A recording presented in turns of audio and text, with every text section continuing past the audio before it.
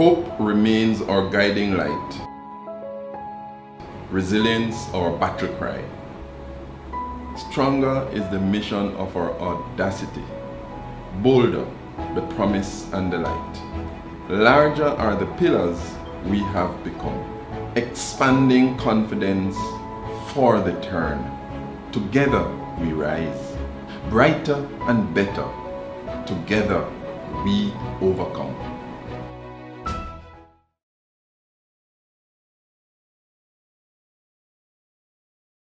To a webinar on your brand. Discover, create, and communicate your personal brand. I'm Suzette Brown, who will be guiding the proceedings. This initiative is an undertaking of the final year integrated marketing communication students at the Western Jamaica campus of the University of the West Indies, Mona, who are charged with the responsibility of designing a project to implement and evaluate for their final year course, communication, analysis, and planning. This project targets influencers, content creators, entrepreneurs, as well as high school students, college and university students preparing to enter the job market, which is a major undertaking. Okay, so this initiative is a major undertaking in which in the pre-COVID-19 years would have been creating a buzz on the campus. Last year, we are meeting in a virtual space, even as we look forward to personal reconnections in short order. After what will no doubt be a highly informative discussion, we're expecting to see comments such as excellent event execution, well done, enlightening, and all the to-dos that can be mustered by our audience joining us virtually. After all, the students' grades are tied to your feedback as well. We crave your full support and ask that you remain until the end of the program and win special prizes. If you're not present, you don't stand a chance. This event is a culmination of intense planning by the group of 14 students, namely Nordia Panto, Sashalyn Hay, Ruth Ann Nesbitt, Zaria Nasmith, Dina Shea McIntosh, Avery Hyatt, Sebastian Jones, Shamoon Gordon, Shanaka Brown, Lacey Johnson, Janelle Francis, Neil McFarlane, Kima Brown, and Pete Campbell, the lone male in the class. These students are deftly guided by their lecturer, Dr. Alpha Obika, whom we recognize along with other members of academia, our panelists, specially invited guests, sponsor representatives, parents, and all-round supporters. This production is one of 4 events that is being held this week during the Caribbean School of Media and Communications Open Week. Updates on other events can be found on CARIMAC's Instagram page at CARIMAC_UWMona. We ask for your continued support. At this time, we invite Dr. Patrick Prendergast, the rector of the University of the West Indies, Mona Western Campus, to address us. Thank you very much, Ms. Brown. Thank you so very much. Panelists, distinguished ladies and gentlemen all. On behalf of the University of the West Indies, Mona Western Jamaica Campus, I bring you greetings and wish you nothing but the best. I expect a very successful engagement. This is a very important activity in the life of the students who are responsible for staging this event. And so it is as important for them to gain as many lessons from the discussion as it is for you who have been invited to this webinar. I am particularly happy to celebrate with the CARIMAC at WJC students who are carrying on a tradition established 10 or so years ago. When I was searching for a meaningful way to ensure that CARIMAC's brand and leadership formed part of the UWI culture being established then. For historical context, that was the early days of the WJC being set up in Montego Bay. And so on a personal level, I thank you for carrying on that tradition. Some of your panelists were part of that early experiment / experience. As a campus director, I'm also happy to see that you're discussing branding, especially in an open, online, and almost virtual environment. No doubt you recognize that understanding branding at both institutional and the individual level, that's critical to the sustainability of productive relationships, which you are definitely going to be needing heading out into the world right after the series of activities. So indulge me a little as I wish to throw 3 quick points in the mix for consideration this evening. The first one is, when it comes to branding, it is important that you know yourself, know your worth, but you should also remember that you are not an island. Second thing is that brand creation is as much about understanding others as it is about knowing yourself or defining yourself. So be careful that your brand actually advances your relationship with others. And the third thing is that a big part of WJC brand is what people call the sense of family. It is important, though, that we understand that we are family, not because we are small, but because of its values. We embrace the values of family. We care, we support, we encourage, we stand together stronger in our strengths.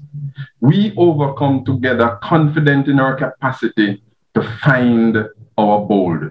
So when we say we are bold as part of that brand, we're not afraid to innovate and to find solutions. And that's exactly what this exercise is about. We're inclusive, we're diverse, we're success driven.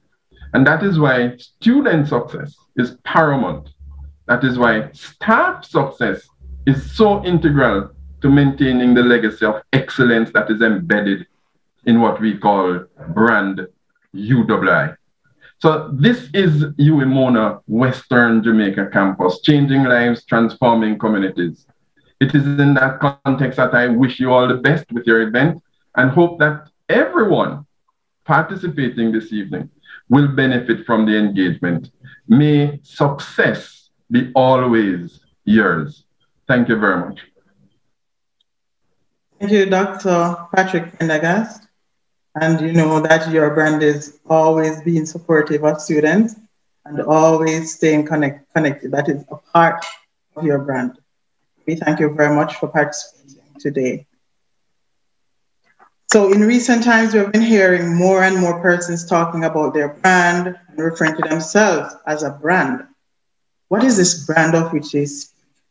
According to Carmack alum, Dr. Hume Johnson, an established brand strategist, author of a book titled Brand You, and a communication professor, cultivating a strong brand is about gaining clarity about who you are. We're in sync here, Dr. Prendergast, and the unique value you bring to the table in your industry or niche. For ones of us who are of the belief that daily social media postings and racking up followers is tantamount to building an excellent brand. Is there positive and negative brand and branding?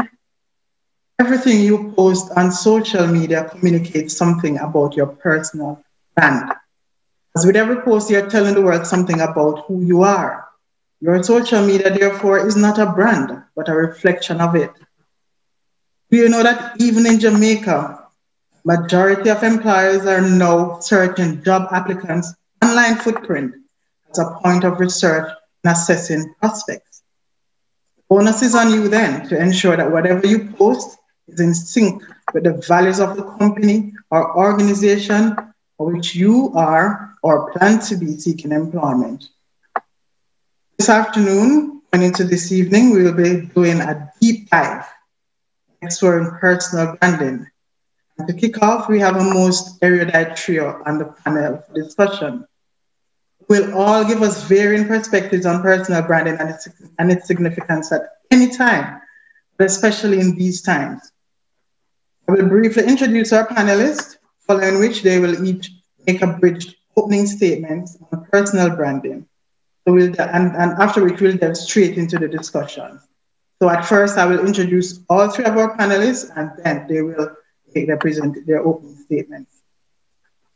Following the panel discussion, there will be a question and answer segment where you, members of our virtual audience, get the opportunity to participate.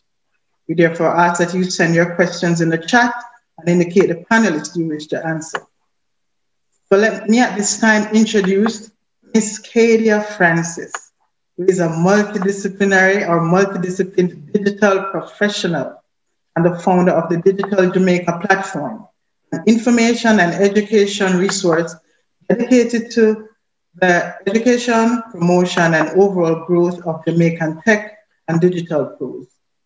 She's convinced that the future of everything is digital and firmly believes in the immense potential of these spaces to advance small island states like Jamaica, as it enables ordinary citizens to build legitimate online businesses with access to global markets. Kadia is a graduate of the other university, University of Technology, where she pursued a degree in law. And then next we have Ms. Jo Marie Malcolm Gordon, who is a civil attorney turned brand strategist with over a decade of experience in brand strategy and graphic design. She has created a dynamic career leveraging her legal expertise to elevate and advance the branding experience for our clients. As the founder and chief branding maverick of Malcolm Mavericks Creative Consultancy, he communicates differentiation in a congested marketplace by helping businesses and individuals gain clarity and confidence in their unique stories. She's also the communications director of Corpair, a corporate social responsibility consultancy firm dedicated to assessing, diagnosing, and supporting the implementation of CSR strategies for measured impact in the Jamaican private sector. As part of her commitment to civic engagement, Jo Marie is a member of the Global Shapers Kingston Hub and provides mentorship and education to young entrepreneurs and branding novices. And then we have Mr. Stephen R.K. Campbell, who is the consummate communicator, an assistant lecturer at Karimak, UWI-Mona. Stephen is also a journalist, podcaster, and producer who has worked on investigative stories for the Caribbean Investigative Journalism Network. He is a contributor to the Western Mirror newspaper in Montego Bay. He has also produced several radio programs and documentaries. This communication consultant is currently pursuing a PhD in social policy at UWI-Mona, a place he loves, no doubt. His areas of specialization include investigative journalism, organizational communication, communication on taboo subjects, social policy, and the role of media in public information and education. So, without further ado, at this time, I invite Ms. Kadia Francis to make her opening statement, to be followed by Ms. Malcolm and then Stefan.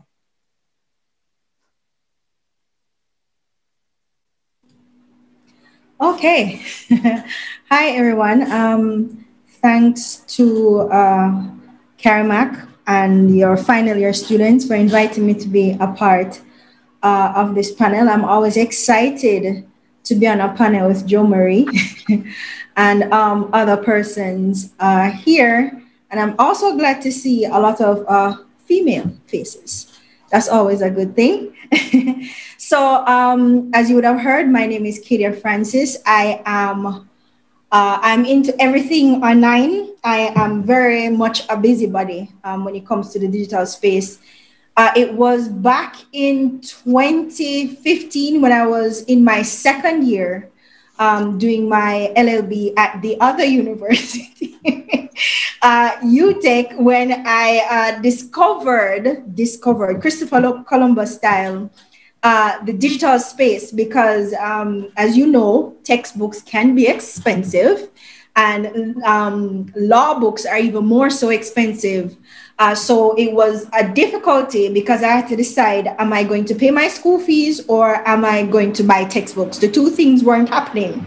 So I had to find other means of accessing the resources that I needed to graduate or to pass my exam so I could graduate, because I also could not afford to repeat a course or a module. So I turned to the digital space and through, and it's funny, because the things that you actually learn while you're in university that are not necessarily module based, you can then pull those over into other areas. So while doing law, you learn how to do research, you learn legal research and other things like that. And I used that skill that I would have developed to find these, pull them over into the digital space and find these resources. And I was able to do so successfully. I actually graduated with an honors degree. So that's the power of digital. And when I say that it is a means by which small island states like Jamaica can actually enter into global markets and be competitive, I kid you not, there's absolutely nothing that we can't do online. There are virtually no skills that you can't transfer into the digital space and actually earn from. And that's not something that would have been available to us if we did not have access to the information that we have, if we did not have access to the digital devices and platforms that we have. And the one thing I'd say, even though I probably shouldn't, but I'm gonna say, is that I wish that our marketing courses were more digitally inclined, incorporated more of a digital marketing element. It doesn't at the moment, unfortunately. And what you find is that our students are coming up with a knowledge of marketing, yes, but not so much the digital aspects of it. And in a way, it's a disadvantage to them. So I'm actually glad that we're having this conversation now, even though we're talking about social media, which is just one aspect of it. But at least we're having the conversation, and hopefully later on we can be more inclusive in our marketing offerings, so that we're producing more well-rounded students when it comes to the marketing landscape. So I'm excited to be here, and I'm happy to talk to you guys about basically how I have actually used the digital space to brand myself and actually ended up here talking to you guys. So I look forward to that. Okay, so Lydia, digital, according to you, is the great equalizer, right? It is. And, I mean, maybe what we should do is, it is not a plug really, but if you want, when it comes to UWI, we produce all-rounded students who are exposed, right, Dr. Prendergast, to digital marketing offerings. So they understand the value of it, and they know this from year one. Okay? All right. Good. So, Ms. Malcolm, over to you. Thank you so much, Ms. Brown. Good afternoon, everyone. I just want to say a special thank you to the organizers of this event. I felt special from the invitation, so I just love the fact that, I can't even put it into words, but I just want to celebrate the students for what I envision will be a job well done, because I know this is not easy. And so I just want to take the time to celebrate you. It is my privilege and honor to be here. Want to celebrate the technical team who ran the test, Madam Moderator, my fellow panelists, Katie, my partner in crime at this point, because I feel like, we just share a panel space. Stefan, who I'm really looking forward to get to know better, and just you, the amazing audience that is present today. You might be wondering how a lawyer became a brand strategist. I don't have the full answers for you. However, what I will say is that personal branding has always been a passion of mine, because what I understand about it is that it is a story of transformation. So similarly, where by using personal branding, you can position yourself for the opportunities that you really want, for the things that you want to accomplish. And through that clarity and confidence, you are able to really just be clear about who you are, most importantly, who you are not. And so you can speak to the world and speak to the community in a way that's very distinctive, and you can position yourself for those opportunities. A very quick anecdote about positioning yourself and branding, especially when you're a multi-hyphenate or you have a lot of things going on. I never forget that on Twitter, they had something that says, what did you want to be when you wanted to grow up, and what are you doing now? And of course, I wanted to be a lawyer when I was a child. I still am a lawyer, but of course, I'm a brand strategist. So I said, I wanted to be a lawyer. And then someone on Twitter said, boy, God had other plans for you. You are really supposed to do brand strategy. And that to me was a bigger compliment, because I would have successfully positioned myself out of that legal framework, which is not a bad thing. It's just that where the story I want to tell now is more so inclined to speak about brand strategy, because it is at the intersection of the things that I love the most. Helping people more importantly to unlock their confidence and their potential, and also really just creating great aesthetics, because not to get into it, but I'm a really an aesthetics girl. So, I've been loving the branding of the webinar. I just want to put that out there. But definitely, it is a pleasure and privilege to be here. I'm looking forward to what will be a great conversation, and I'm hopeful that you will walk away from this experience that much more enriched and that much more educated on the topic of personal branding. Thank you. Sir Stefan? Good evening, Suzette. Good evening to my fellow panelists, Jo Marie and Kadia. And to the organizers, I was telling them yesterday that time flies so quickly, because I remember when they just started at Yay High in Karamak, and now they are doing big things with this event. And the moment they asked me to be a panelist, it was without a doubt, without question, that I was definitely going to be part of it. So congrats in advance for doing something like this. My role here, when I say here, not just in this panel, but in life, is essentially about influencing the influencers. Now, the digital space is a space that I have grown to accept and has grown to see the value in my own life, because I believe that even though we're talking about social media and personal branding online, it's about understanding your value offline first.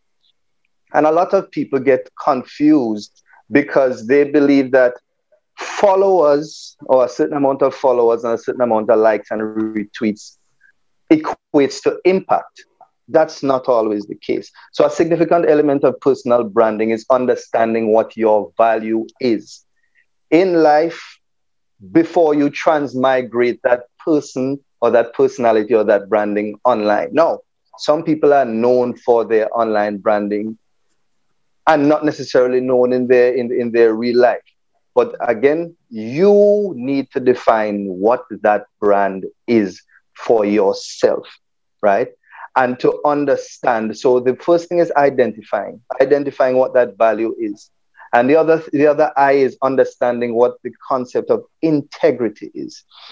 Because we also find, especially in this age of cancel culture, that a lot of people their brand online is so far removed from who they are as a person.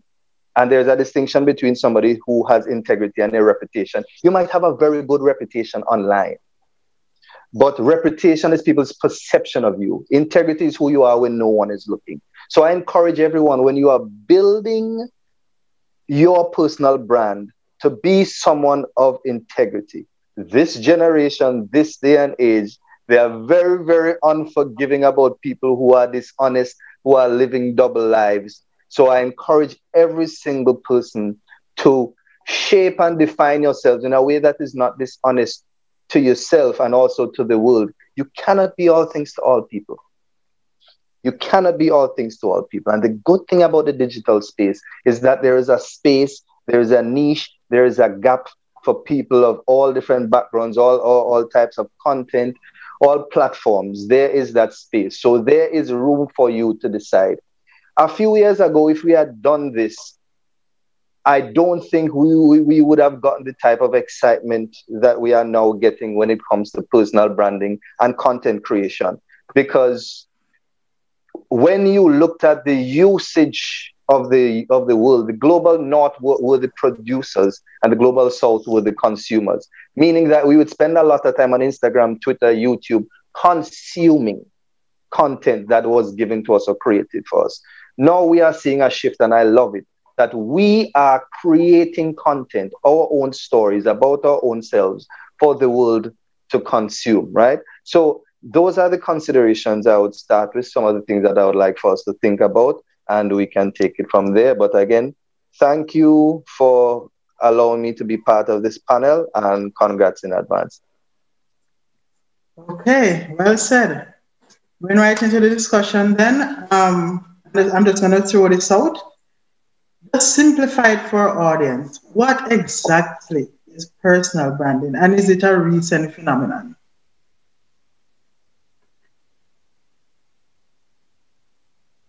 Kadia, Jo Marie, Stefan? Okay. Starting with the Song of the Roses. So like with every other, term, because we will have a lot of these buzzwords and stuff that we throw on, like with any other one of these terms, it's not that it's hard to define what personal branding is, but depending on who you're talking to, the definition may change. But as far as I'm concerned, personal branding allows you, an individual, to what I call exercise your expertise in the digital space so that you can be visible and that you can be relevant. Whatever the end goal of doing that is up to the individual who's putting in effort to brand themselves in the digital space. So it may be for economic reasons. You may want to get headhunted by a particular company, or you may want to start some kind of entrepreneurial endeavor, or it doesn't matter what the reason is why you're doing it. The fact is that you're making some kind of concerted effort to develop a message or messages that or to communicate yourself to persons in a particular way. And Stefan talked just now about, the personality that you are, coalescing with the personality that you are offline, right? So, but with personal branding, it's what you want your audience to see, the perception that you want to give off or communicate to your audience. That's a very strong part of it. You may not be able to communicate all aspects of your personality, but again, depending on why you're using these spaces to put yourself out there, the messaging is going to be different. It could be too that the messaging is different based on the platform that you are using to communicate that message. But there's so much involved and there's so many layers to it. But in a nutshell, personal branding is you putting yourself out there and exercising your expertise, whatever it is. And when I said exercising your expertise, it may be in speech. You may want to start a podcast. You may want to write a blog. However way you communicate what your skill sets are or what it is that you're particularly good at doing in a way that will attract something to you. Again, it could be for economic reasons. That to me is what personal branding is, or in fact, how it works. Okay, and roll up in that would be integrity, right? Because it is disingenuous of a travel writer, say, or travel blogger to go, lay a towel on a mound of construction sand and take a photo, post it on Instagram and say they're in Dubai or wherever on the beach, So integrity is all wrapped up in that as well, right? Right. In digital marketing parlance, we call that authenticity, being authentic. Right. So that's what authenticity is, because when you start talking about the elements of digital personal branding, you talk about community development or community building. You are not an expert, quote unquote, if you don't have an audience who believe in that expertise, right? And that's your community. So in terms of building that connection between your brand and your community, authenticity is a core part of that. You need them to believe you when you say something, and being authentic, or as best as possible, being authentic will help you solidify that connection with them. And as Stefan said, cancel culture is real, and it is very difficult once that trust has been broken between you and your community to rebuild that. And we've seen that happen with small personal brands as well as big brands. It has happened. When that connection gets broken, you find you have to work double time, and sometimes you can't repair the damage to your reputation once it's gone. So you always try to be as authentic as possible with your messaging and how you are communicating yourself to your audience, for sure. Yeah. Jo-Marie, do you think the idea of personal branding is commonly misunderstood? To some extent, yes. And let me explain, why. So personal branding, as Katie and Stefano alluded to, there is a value system involved, there is authenticity involved, there is integrity involved. But the key thing is to understand that branding in and of itself is really someone's gut feeling about you.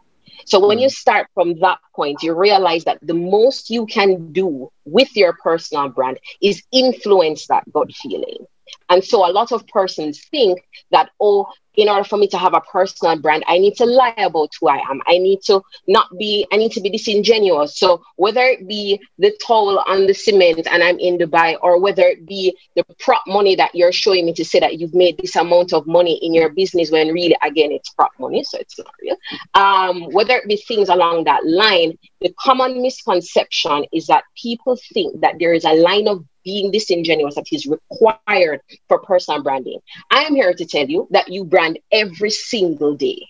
If you strip the word of its very technical term, it's a first impression. It's a continuing impression. It's a lingering impression. It's the reason why even the organizers of this event would have chosen these panelists, because they would have said, whatever story Stefan, Kadia, and Jo Marie are telling, it's congruent with what I want my audience to hear. It's congruent with what I'm trying to portray in this event. And so for me, the starting point is understanding that you are branding all the time. When it gets a little misconstrued is when you've not taken the time to do the self-work. And the self-work comes with understanding who you are as a person. Stefano alluded to this earlier in his opening statement, in that social media is really just a matter of, it's an amplification, it's a projection. But before you even get there, you have to start with who you are as a person. You have to start with, okay, what are my values? Integrity has to be a core part. For a lot of people, integrity is not a core part. And that's why even if they gain popularity, at some point in time, there's going to be this disruption, or there's going to be potential ruin, because again, they were not anchored by core values. So I think that the key thing for persons to do is anchor yourself to these core values, because the analogy I like to use is that social media is a sea. And if you think about it, it can be big waves, small waves, you could be on the shore. But I prefer that you spend more time on the shore, clarifying who you are, clarifying your message, really just amplifying your authenticity before you go there and misrepresent who you are. Because again, Kadia would have mentioned this, that you have to start with why. The why differs across the individual, but why are you going on social media? Because when you start with your why, you're actually more targeted. You're more likely to position yourself for the unique opportunities that you want. But that misconception that I just want to really emphasize is that you can't be yourself and brand. It's actually the other way around. We want you to be yourself. But again, how are you going to remain yourself when you are on social media being directly influenced by things that are either creating envy, either creating jealousy, or creating some sense of inadequacy for you, that you are losing sight of who you are? So before you even go on Twitter and sign up for your account, I want you to do the work of who am I as a person? And when you start there, it will be easier for you to navigate where you want to put your personal brand, because your personal brand doesn't need to be everywhere, first of all. Right? You might decide that based on the unique opportunities you want for yourself, you're going to live on LinkedIn, Instagram is not your friend, Facebook, you don't care. But I just want to emphasize the importance of clarifying who you are as a person and what you stand for before going on this quest to do personal branding. Because again, remember that you're branding every day. You're telling me a story about yourself every day. The only thing that's changing now is that you're being intentional. And a really quick misconception clear up is that some people think being intentional about your story means you're editing it and you're only showing the pretty parts. No.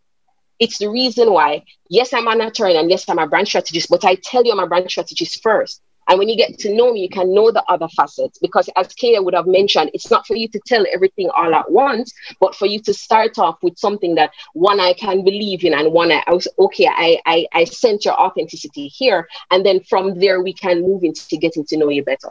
So definitely, I highly recommend gaining that self-clarity before even going online. Okay. But then I just want us to be clear that personal branding, is it just about what you show online? The way there'll be a particular reason why you choose to wear this houndstooth top to the webinar today. You know, why Patrick is sitting on a plain background, because I understand the way his brain works. Understand? Right. And there is Kadia with the light coming in through the window. So everything we do is wrapped up pretty much in our brand. And right. That all of us then have a brand. First to Stefan, is personal branding confined to any specific gender, age group? And when is a good time to start developing personal brand? You know, listening to Jo Marie talk, and I was just nodding and agreeing. In terms of doing the work, the reality is our education system doesn't focus on us doing work on ourselves. When you look at how we teach our children, we tell them what they want to be when they grow up. We ask them what they want to be when they grow up, not who. Right? So our culture is really about perception from the very beginning, without even understanding who you are and who you want to be. Right? So I think from the very beginning, from the very onset, a brand is attached to you. The older you get is the more power you have to rebrand and realign what you think that brand means for yourself, right? And it's not just the surface. It's what are your values, and how do your values lead to your value, right? So your value to the organization, your value to your family, your value to society, and all of those things. And I mean, when I started UE, there was a sentiment: it's not what you know, but who you know. And the more you look at the digital space, you realize it's flipped. It's not who you know, it's who knows you. And it's not just who knows you, it's what are you known for? And these are the questions you need to ask yourself.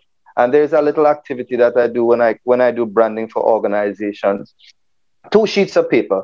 You define what your brand is in your own mind. What are some of the words? Are you happy, angry, ambitious? What are some of those things? And give it to another group of people or someone else, and let them write down some adjectives. How much do those things intersect? Somewhere in between there is your personal brand. And as Jo Marie and Kadia said, you know, it's not just about what you believe about yourself, but it's also the perception. And so it's a constant dialogic. It's a constant openness. It's a constant conversation. So your personal brand is not static, but it's about this group of people that I deem to be valuable, or I would like to add value to, have this certain perception of who I am. But it's not in line with what I want to be or who I want to be. How can we reconcile those things, right? And that's where the work is, right? But you have to have, and I love the analogy Jo Marie said, start on the sand. You have to have an idea of where you want to be. And there's a book that I used.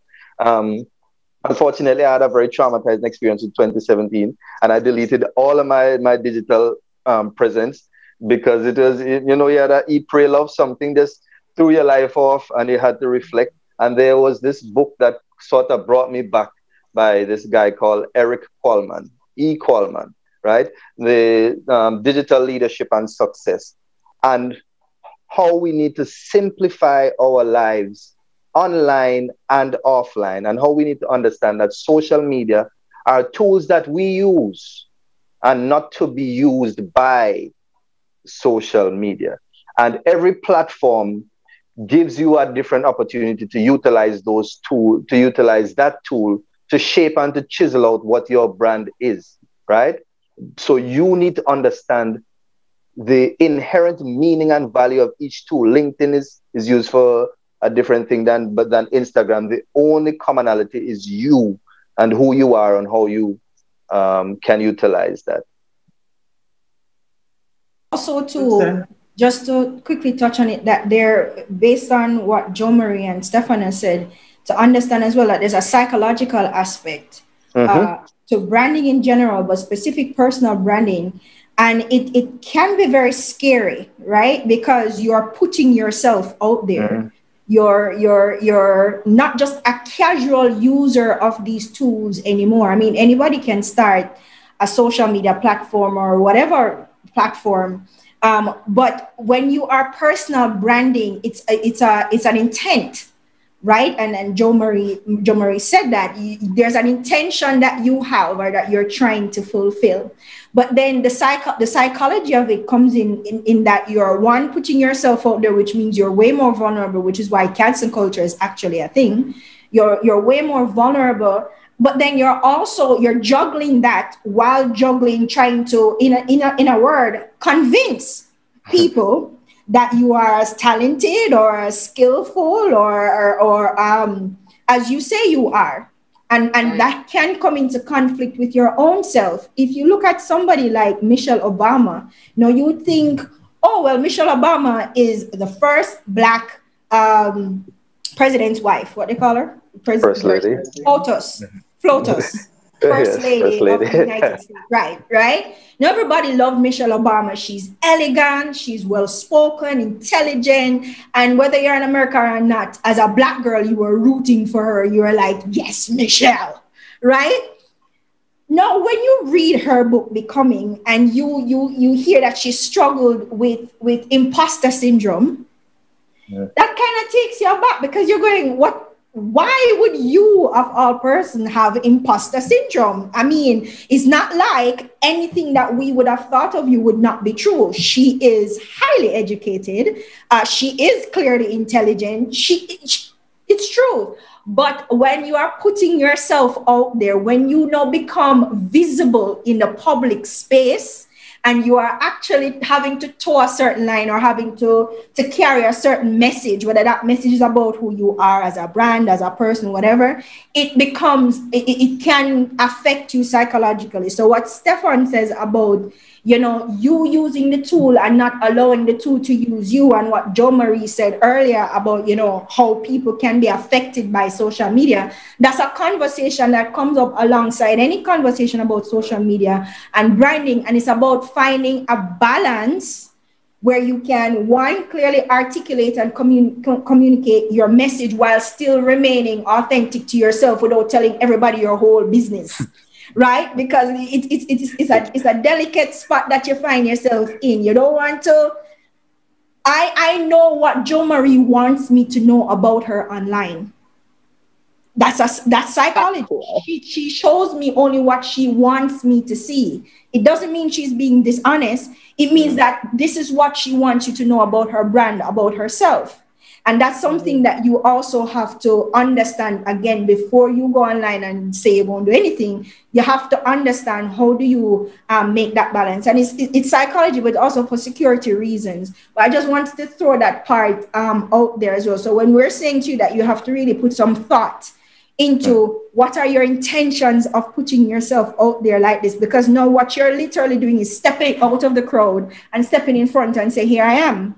Right? And there are things that accompanies that. It's not all just pretty things and nice things and sitting on Carmack panel and looking pretty. There are things that come in that, and there's a whole heap of hard work that comes with getting yourself here to where you're now being recognized for who you say you are, and then being able to deliver on who you say you are as well. That's a whole other different conversation.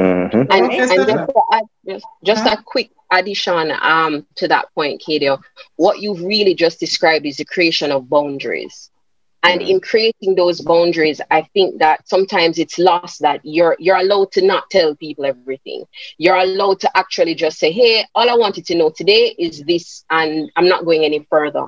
So it's very important to, in addition to that psychological work, to understand that you need to create boundaries. When Katie mentioned the Michelle Obama example, what I thought about is that limiting beliefs are the lies we tell ourselves, and a lot of us haven't actually found out what our truth is. And if we don't actually tackle what those limiting beliefs are, we're always going to be anchored to doubt. And so that's why for me, before we even build brand strategies, I'm interested in Stefan. I want Stefan to give me some insight into his headspace, because what is required of you to be intentional might very well unearth some very deep wounds, or might put you in a position where this is not really what you signed up for. So it's very important that it's not just about understanding that, oh, this is what is required for me to personal brand. You are the real starting point. So create those boundaries, understand who you are and what you want to be, and really tackle those psychological limitations you've placed on yourself. because you've been telling yourself some very limiting things, you know, and then you're coming on social media where people are going to confirm it for you. And then you're going to, and then that's going to register for you mentally that, you know what, see there, I knew I couldn't do it. I knew that I shouldn't have done this. And so before you even come on the platform, can you take the time to really assess? And even the audit example that Stefan gave, which is essentially that finding kind of like a Venn diagram, you're finding that middle section. If you are not sure who you are, ask. Ask people who you trust. Ask people who, even people you don't know, because remember, you're branding every day to not just your family and your friends, even people who you've just met. Just ask, because it's better to be getting that sense of confirmation from persons than you're going online. Because what's interesting is that there are introverts among the very extroverted people that you see, and then you don't really understand, which is what Kadia was alluding to. Michelle Obama would never have registered as somebody who has imposter syndrome, but there are many people that are like her. What they've managed to do, though, is that they've clearly found a space for themselves where they can inhabit, be them true selves, and go right back to where they want to be. And that goes back to the point about boundaries, which I mentioned earlier. Amen. Exactly. I mean, ultimately, everybody have different facades, different faces they wear, right, Dr. Prendergast? Stefan, what, with all that being said, and I just love the discussion so far, rich, you know, there's some rich information coming forth. What is a good starting point in establishing one's personal brand? What you want to get out of it,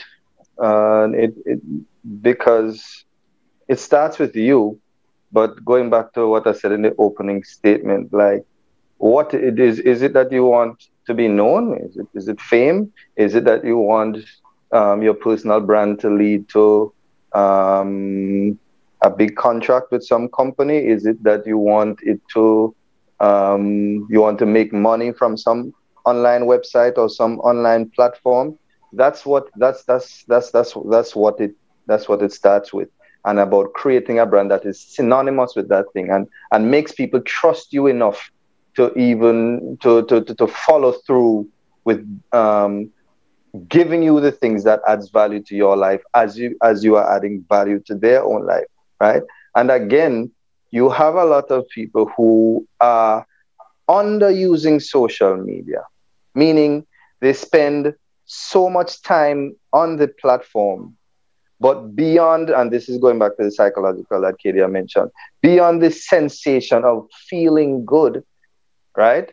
And we can go into social media addiction, because you now have to spend more time to get the equal amount of sensation that you would have gotten yesterday, right? Beyond feeling good, what does it do for you? What value does it add to make your life easier when you come off of it, right? That's where you need to start. And the thing is, it's funny because we spend it's fascinating, and it takes some resocialization. That we spend so much time doing the things that don't add anything to our lives. And the things that add or potentially can add so much to our life, we spend very little time and we make so much excuses about it. Because I'm sure you have a lot of people listening who thought that when we talk about personal branding, we're talking about, hi guys, welcome to my YouTube channel. Don't forget to like, share, and subscribe. And the best type of ring light, like the ring light that I'm using now. I'm sure a lot of people thought that's what we were going to be talking about. That is a small part of it. The work that you don't see is behind the scenes when it comes to building, developing, and investing in yourself. And again, understanding what value can be gleaned from these spaces as you also add value to the lives of individuals. And even when we started our podcast, the Men Shoot podcast, it was and although that's not, it's a brand separate from who we are, but we as hosts are very much tied into what it is. So it is still very much personal branding, and on that platform is a level of honesty and openness that is reciprocated in a way that is unbelievable. We have people listening in Nigeria, Russia, people we have never met, who are saying that we are giving them something that they have not ever gotten, or something that they have not thought about, right? And that's the value. What do we get back from it? We get back the sense that we can literally change or impact someone's life for the better, right? So it's not about money or anything else. No, other projects, other activities that utilize the social media space might be about that, but that particular one is really just about the positive exchange of thoughts and beliefs to literally help the lives of individuals, which ties into my PhD work. But those are the things you need to understand, or you need to start from: what value can I get from this thing, and what value can I add to the lives of the people who follow me, or who we are in relationships with. I don't like the word follow. Who we are in relationships with, as Kadia said, the communities we are building. Yeah, and when it comes to communities, a symbiotic relationship. What you just said, Stefan, is a symbiotic relationship in that you are giving value, and then in giving value, you're attracting value to yourself. Because one thing that happens online that I am particularly happy about is that there are no gatekeepers as such. And what I mean is, before we had art critics telling us what good art is and what good art isn't, right? Or we had somebody who is a quote unquote expert or thought leader of high influence or in high regard or nobility tell us that this thing is good or this thing is bad. And what happens when that happens is that we don't get to control our individual narratives. Well, when you go online and when you use tools like social media, now you can control that narrative because there are no gatekeepers. But then somebody has to say what makes this thing good or not good. And the somebodies is now your community, right? Your community now decides if the content you are creating and putting out there, or the brand that you're communicating to them, has value. And that is going to be highly dependent on how they feel about the value you give them. It's how you're reflecting to them, or how they're reflecting, how it goes. There's this whole thing about the brand identity prism, and they talk about reflection, how you are reflecting to your audience and how that's bouncing back to you. It's like a mirror, right?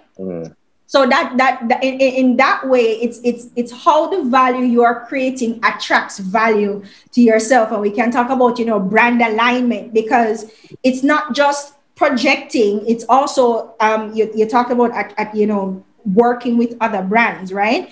You have to make sure that the brand image or identity you're putting out there is in alignment with any other brand or any other partnership or anything else that you want to attract to yourself. And that's where all of us have said it before. It all comes back down to intention.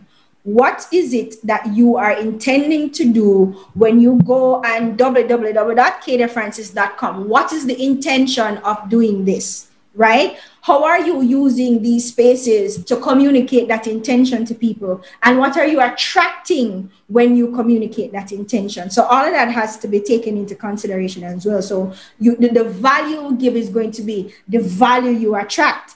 And another example of this is what we call thirst trap accounts. I don't know, Stefan, I know Joe Marie will know what I'm talking about. When you look at thirst trap accounts on social media, I'm talking about accounts that tend to be provocative in the content that they share. There's a certain Fluffy Diva. Is it Fluffy? No, not Fluffy. There's a certain TV personality that we all know about who has over 1 million followers on a particular social media platform. But if you should look at the type of comments under the content section, you'll be surprised, because you think, oh, she has 1 million followers. That means that, it's all good, it's all love. But you will find, and Joe Marie alluded to, you will find that people follow you on social media just to tell you how bad you are.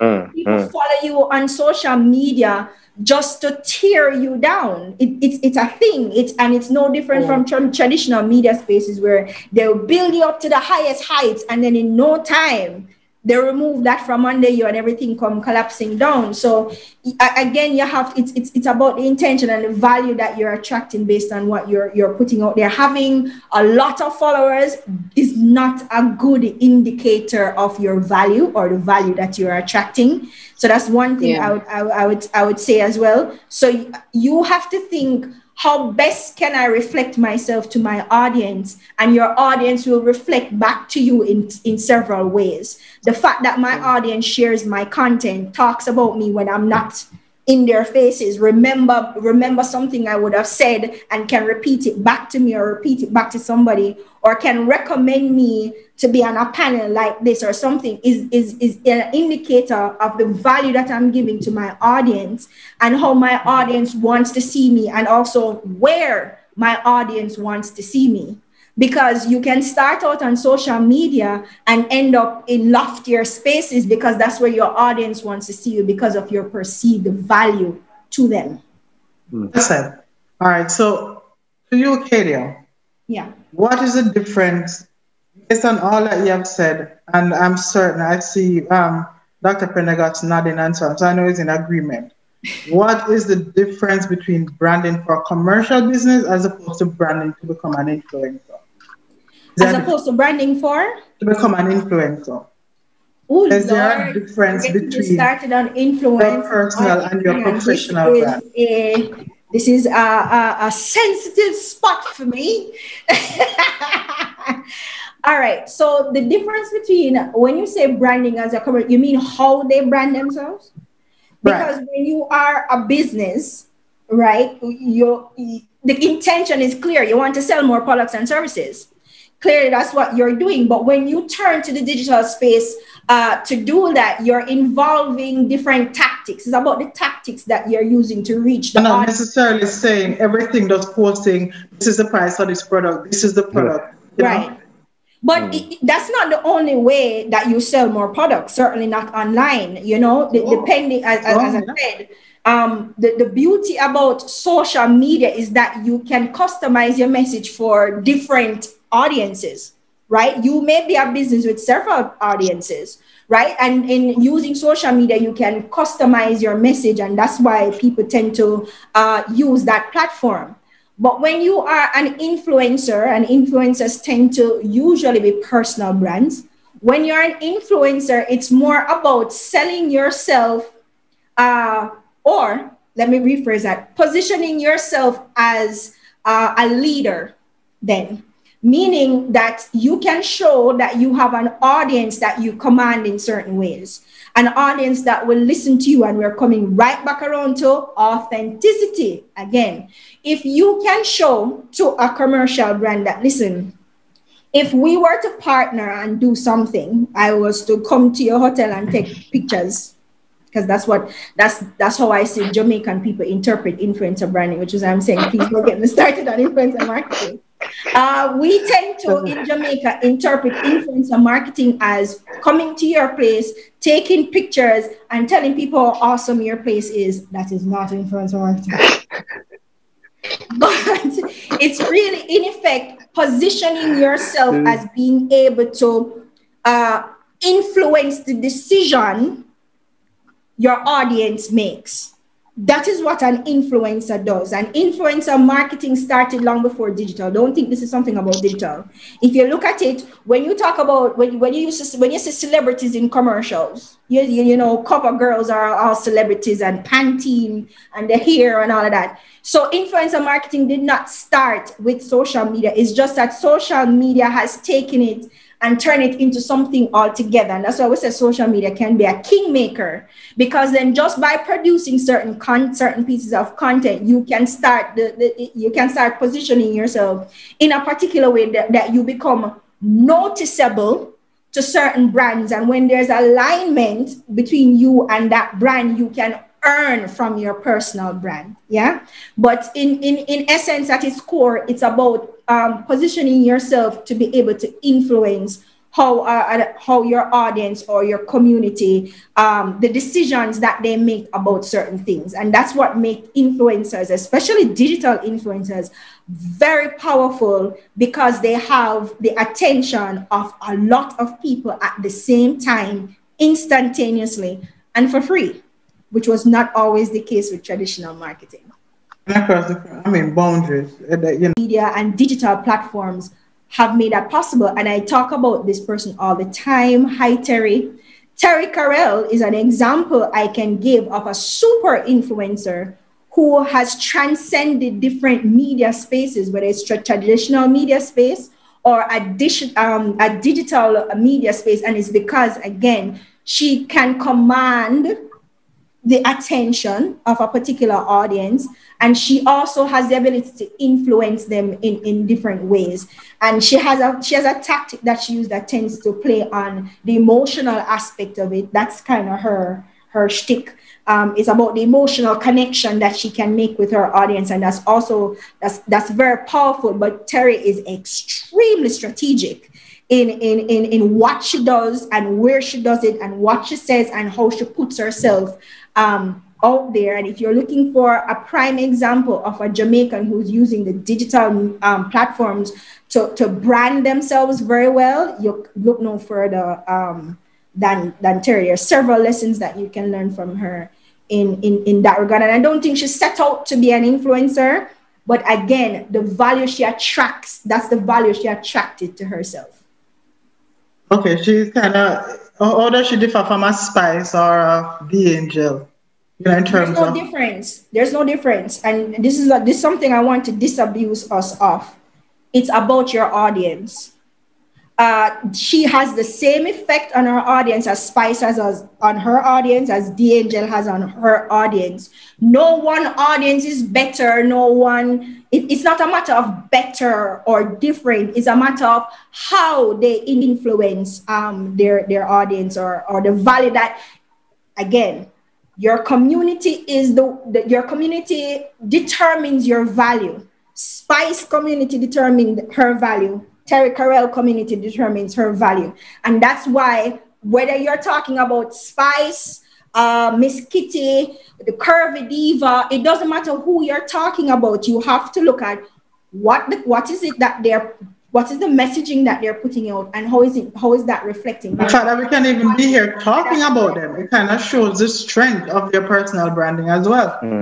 Right? Because in a way, but what I don't want people to think is that there's any intrinsic difference between any of these persons in terms of the effect of their brand. It's just the audience is different, which is why the content is different. And it's your audience that determines the value, because they're the ones that you want to influence a certain way. It's their perception that counts. So it's your audience. So don't think one is bad and one is good. That's not the case. It's just about, again, I think it's either Jo Marie, I think both of them have said it. What is your intention? What is the value you're giving? Are you being your authentic self? And how is your community reflecting that back to you? And I think all of these people have been successful in doing that. I don't think one is more successful than the other.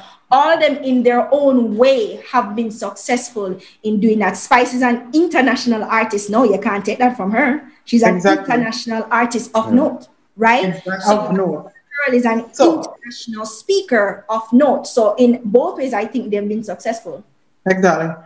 Okay, so Jo Marie, are the approaches for rebranding and branding for the first time different? Are there different approaches to branding as opposed to rebranding? Okay, so what I would say is that the intersection between rebranding and branding is really going back to that anchor. So let's say that, let's use the very real example of what Keda would have just mentioned, Spice.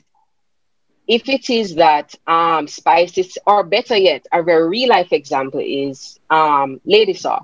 When Lady Saw decided that she was going to, in her own personal decision, she decided to fortify her walk with God, which resulted in a complete shift into Marion Hall and Minister Marion Hall. As Keda would have mentioned, that is, her initial branding would have been successful. When you think of being a dancehall presence and being a dancehall legend, Lady Saw is top 5 and not 5, But when she decided to become Minister Marion Hall, that rebrand required a complete shift, because she could not, in the name of authenticity, still wear the same thing, still talk the same way, and still communicate. But guess what's interesting? I saw her perform at Unity in the City. This would have been 2 years ago. And what you realize is that her branding was not dancehall or gospel.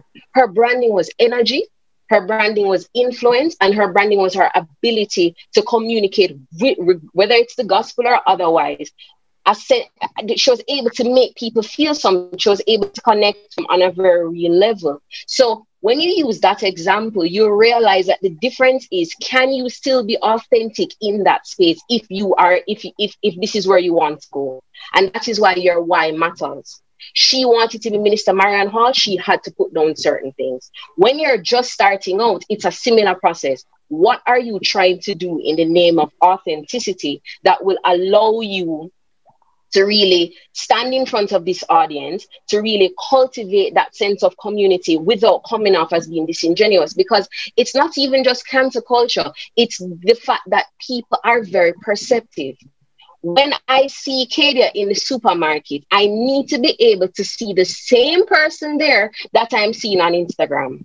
And I don't know if anybody has ever had this experience where you meet somebody, you know, who they're purporting to be this sweetheart, nice person.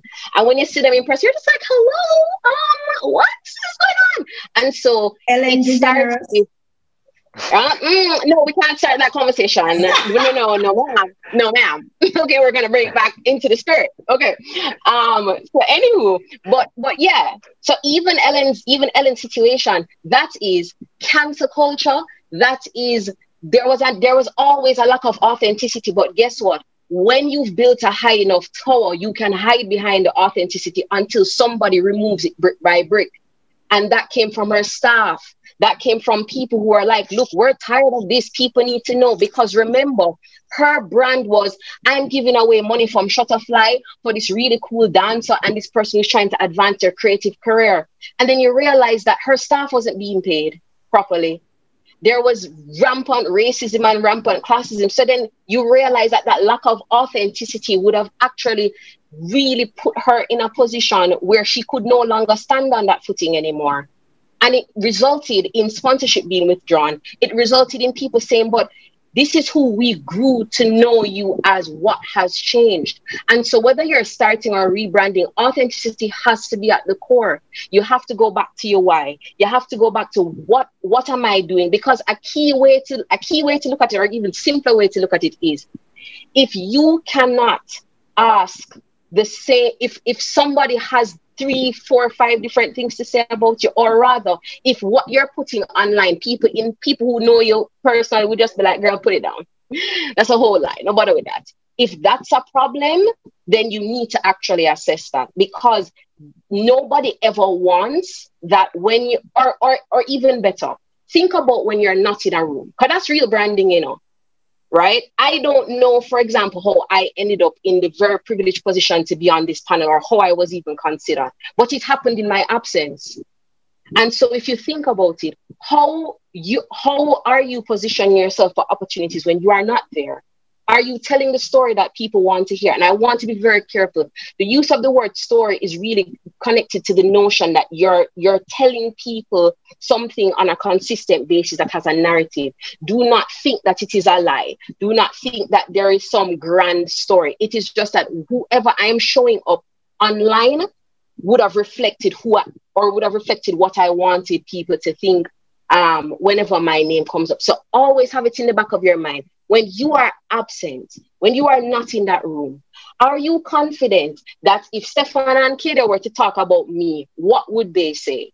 And another thing is, some people have this notion where they're like, oh, I don't have to care about my reputation, but you do though. And here's why.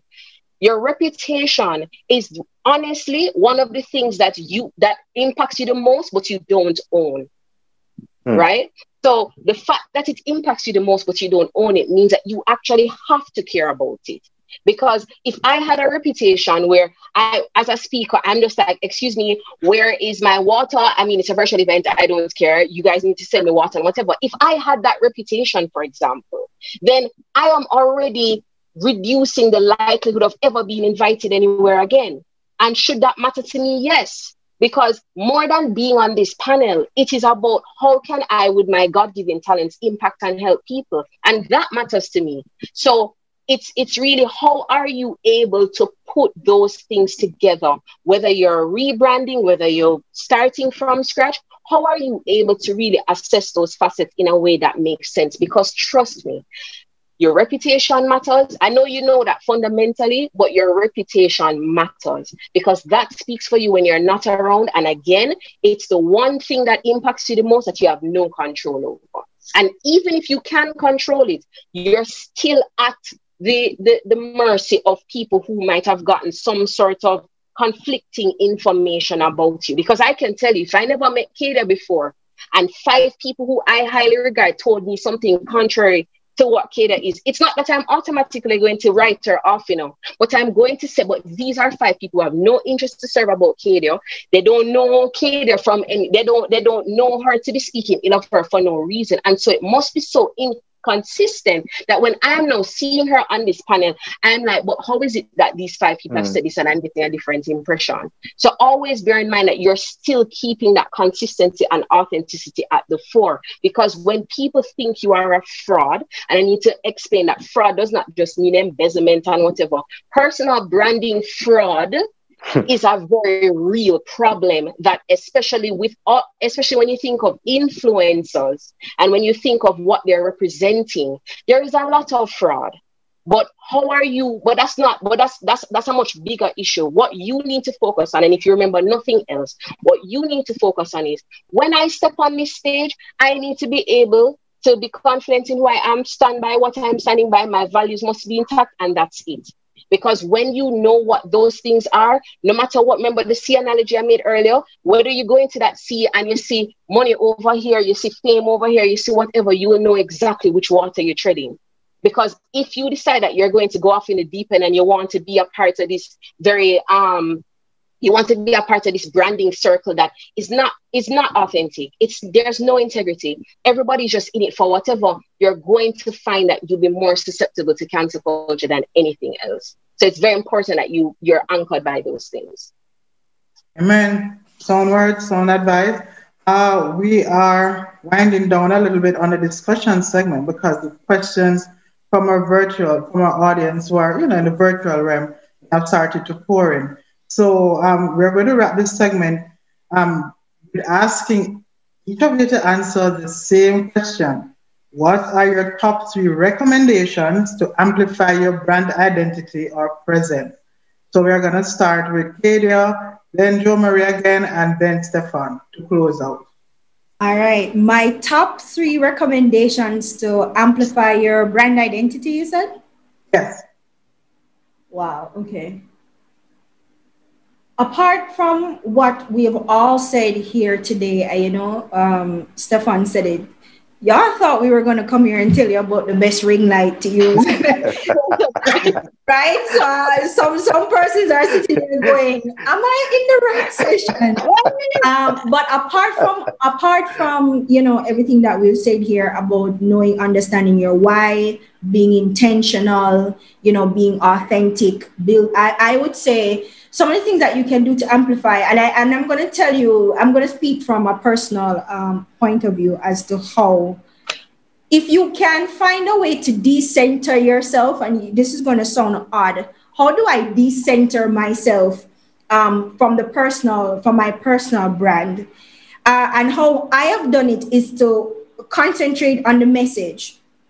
I knew what it is that I wanted to do before I came into this space. I kind of knew the gaps I wanted to fill. And I decided that instead of focusing on me, Kadia Francis, the person, it was about the message that I wanted to communicate and understanding the audience that I wanted to communicate it to. And I think that is how you decenter yourself from your personal brand while still being very much present in it. And I would say that's probably a more powerful thing, because then, yes, they know who you are, Kadia Francis, but I think that way they can understand better again, or you can more effectively communicate your why to them when you do it that way. But that was just my method. And yes, it's because I'm an introvert. I will admit, it's because I'm an introvert. and I don't like being in front of the camera. That certainly played a part. But I found that for me and for what I was trying to do, that was very effective. So how you communicate your message, I guess in a nutshell is what I'm trying to say. How you communicate your message and how you center yourself in that message is very important and can help you amplify that message. That's one. The other thing I will say is focus as well on your community. Specifically developing your community as well, because your community can get you further than your own efforts can actually get you, right? There's only so much you can do online, and there's only so much reach you can get without your community behind you, pushing you. And the example I'm going to give is actually of Jo Marie. Jo Marie actually has a very lively community on Twitter. And even though she's present on different platforms, it's obvious that her tribe is on Twitter. The level of engagement is different. The communication is different. How she puts across her messages, it's also different. So I can see that Jo Marie has put effort into cultivating a community on that platform, and it's obvious. And you can see it in her follower count, but also in her engagement. And you can know when somebody's successfully cultivating a community because their engagement rate is commensurate with their follower account. But that's something you have to pay for if you want to know what I'm talking about. Moving on. That's paid information. I'm kidding. So you can know when somebody's successful in that. And the third thing I would say is make sure that you're being consistent. It's very important that you be consistent. Jo Marie said it. The same person in the supermarket should be the same person that comes on here and go, "Hi guys, like and subscribe my YouTube channel," as Stefan says. Right?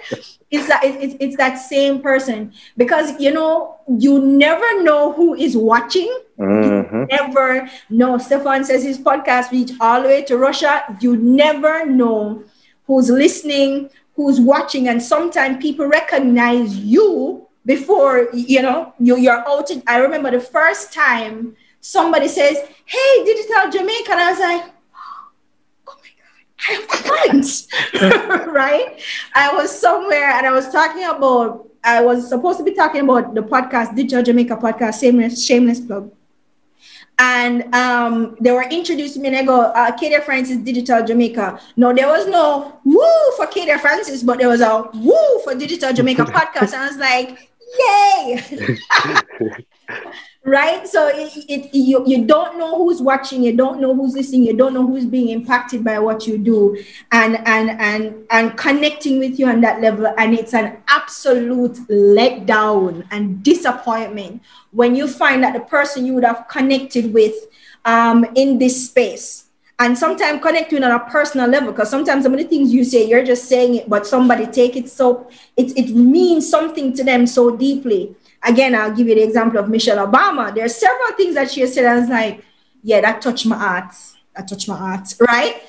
I don't know her from anywhere. When Chadwick Boseman, Boswick died, I cried. It sounds weird, but for whatever reason, Black Panther affected me in a different kind of way. Right? And I felt that there was some kind of connection there when this person passed. It was like, it broke that connection. It's the absolute same thing that happens when you're putting your personal brand out there. Inadvertently, what you're doing is you're making connections with people that you will never meet. Most of them you will never meet, and you don't know that they're watching you. So try and be as authentic as possible and be consistent in that regard. So you're not disappointing your audience unnecessarily. Because again, once that trust is broken, you may never get it back, and that could be the ruination of the brand that you spent and expended so much effort in building. So that one bad day that you have and somebody come to you go, "Not today," and you have an attitude with them, yeah, that could cause everything to collapse. So you have to make sure that you're consistent in that regard. Yeah. Okay, thank you. Jo Marie, what are your 3 recommendations? So I would start with in order to amplify, you have to know what you're saying. And you have to know, I want to impress upon you that amplification is really just making you louder. So you need to understand you first. We've said that at length today, but I just want to, that's my starting point. And here is why. When you step onto social media, you're stepping onto social media, whether you're in a sea of same or you're a disruptor. And it's much better to be a disruptor in the context of you're differentiating and you're setting yourself apart, because you'll have to work. You won't have to work as hard to get into where you need to get to, because you've been very clear about who you are. So again, I don't know if you picked up, but I love analogies. I think they help, to sell things a little better. So let's start with the notion. So the first thing is really that foundation, right? The foundation is a self-work, and that self-work can take many different steps, because whether you're an introvert or an extrovert, like when I tell people I'm an introvert, they're like, whatever. And they're like, every single thing you do is public facing. I said, yes, because you don't understand what it takes to get here. Okay. It takes a little, takes a little time.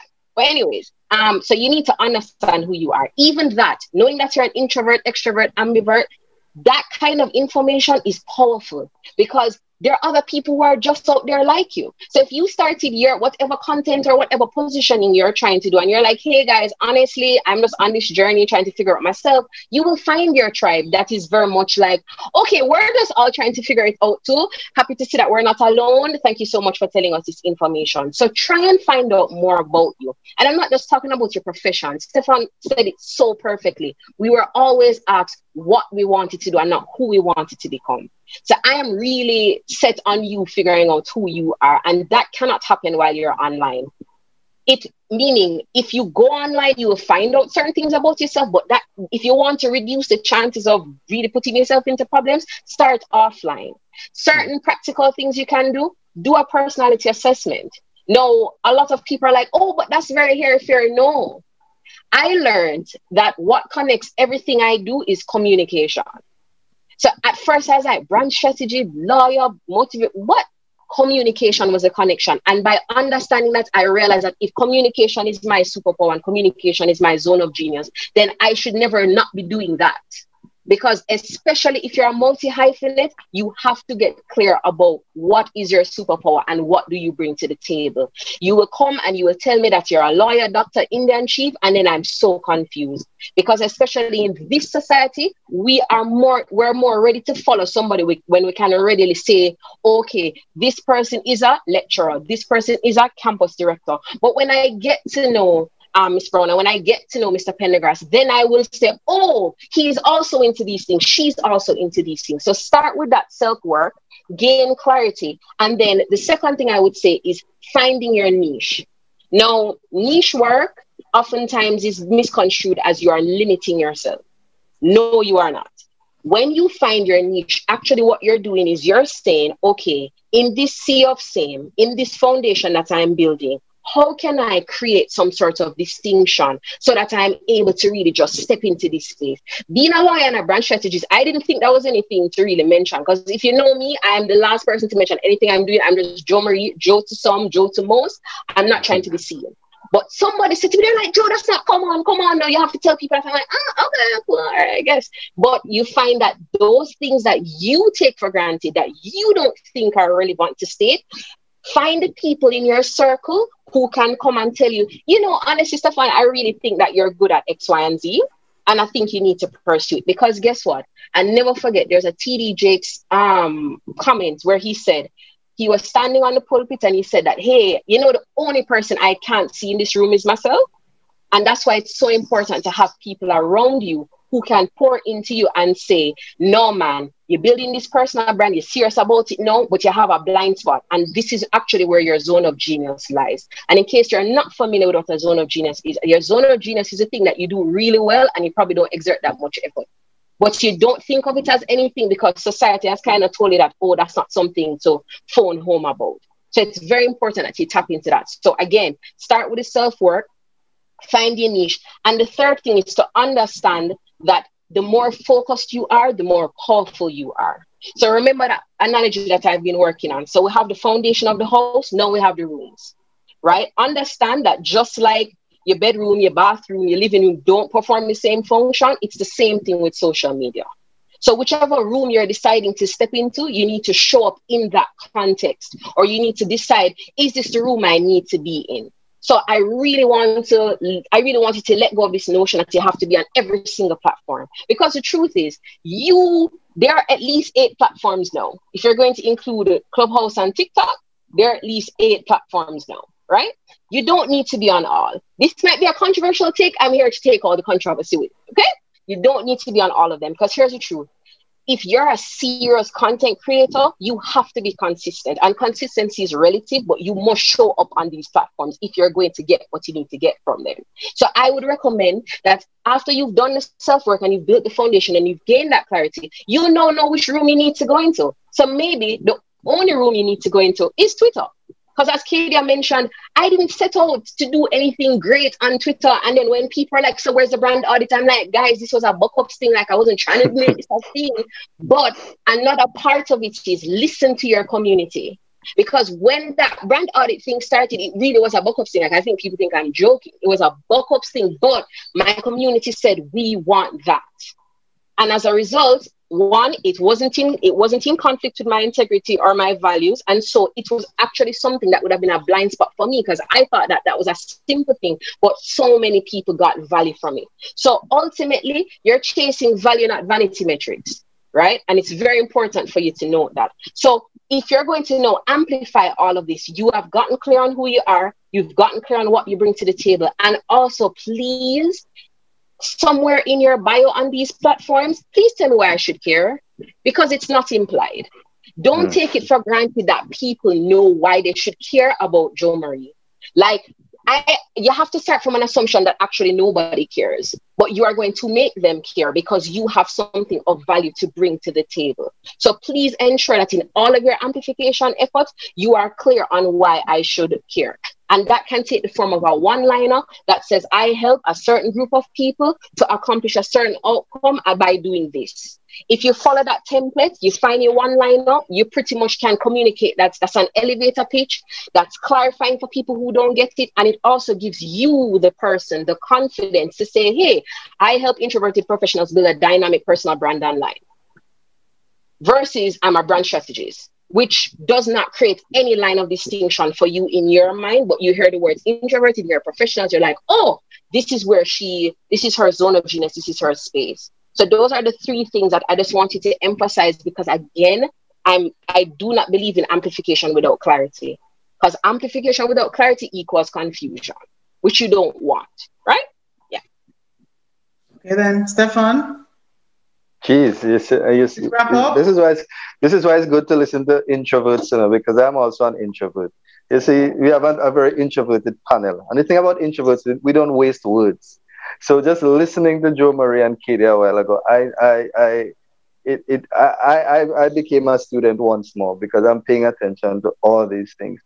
But if I had to leave 3 things in terms of amplifying your personal brand, 3 R's. And the first R is read. In social media, you find the most people, what's the saying? Empty barrels make the most noise.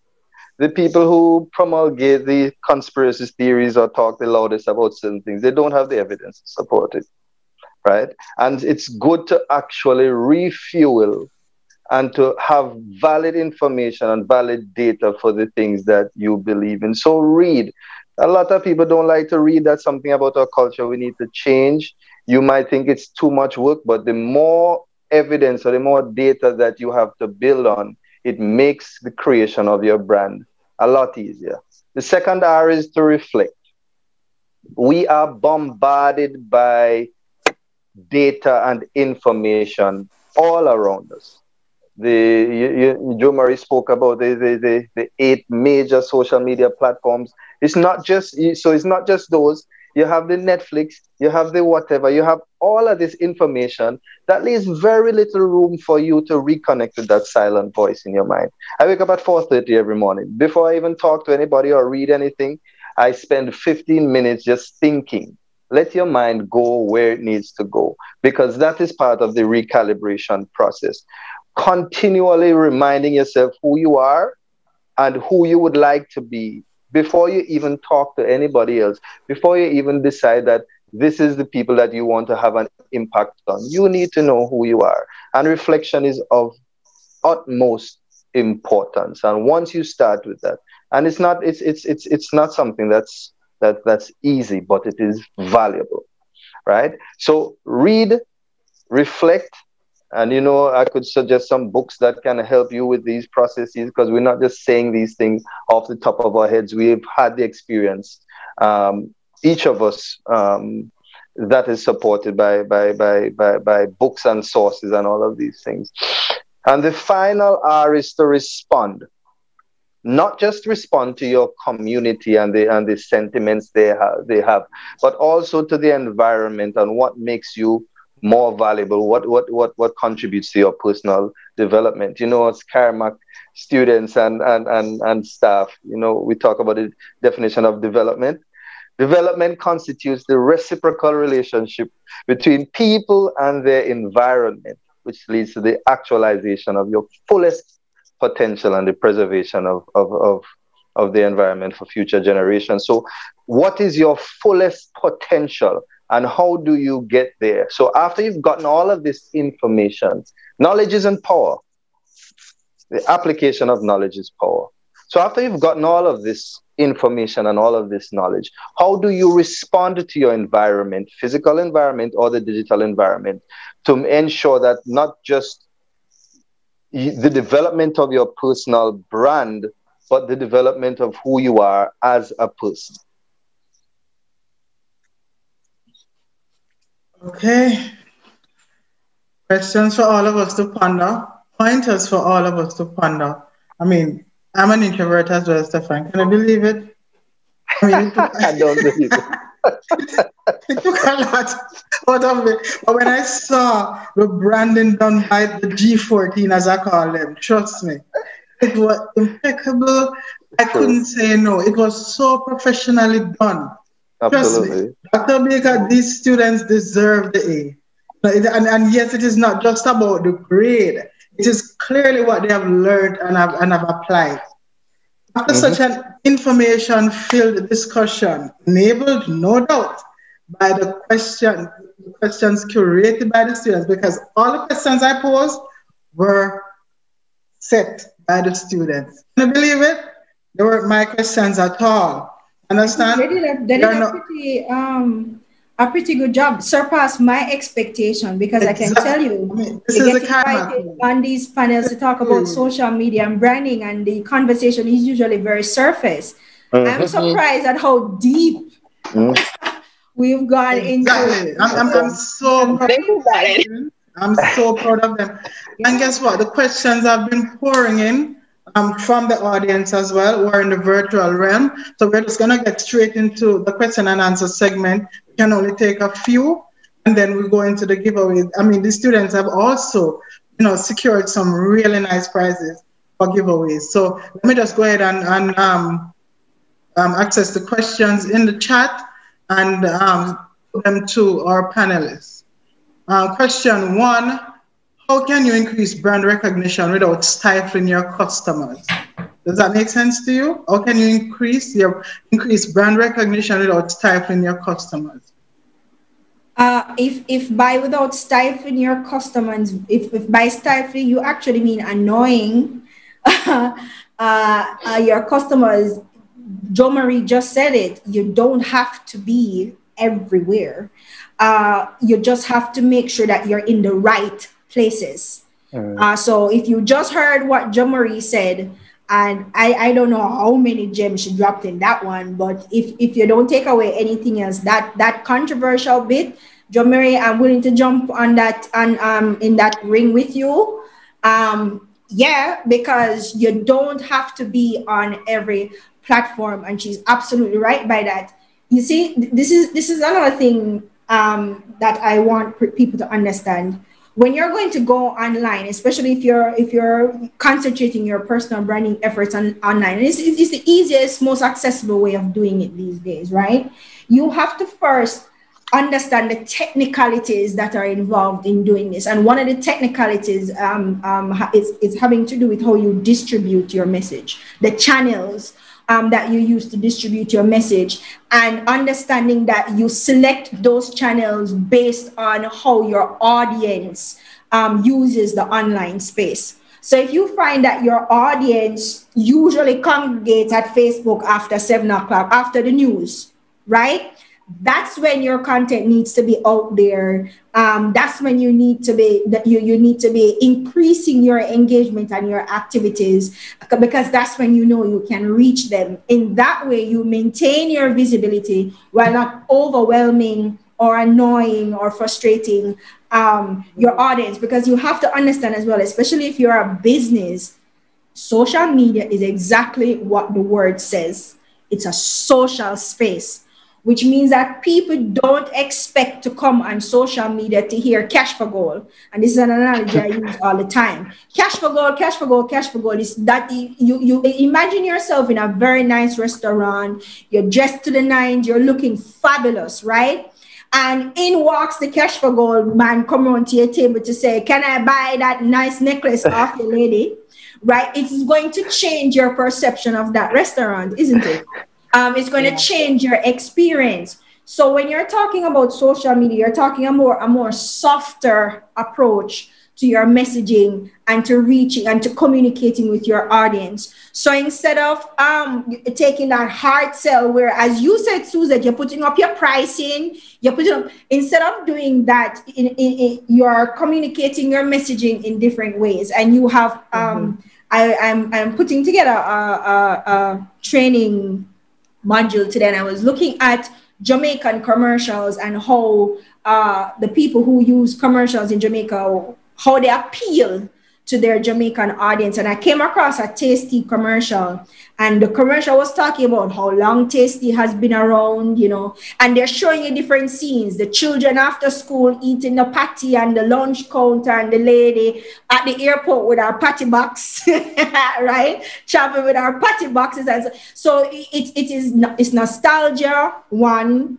You're connecting with them experientially. You're saying we're all Jamaicans. We understand what this thing symbolizes and what this thing means. It's the same thing you're doing on social media, except you're being more strategic about where you place that messaging and how your audience sees it. Another thing too is to try and avoid content fatigue, which means that you're posting this. So you decide that you want to be on every platform.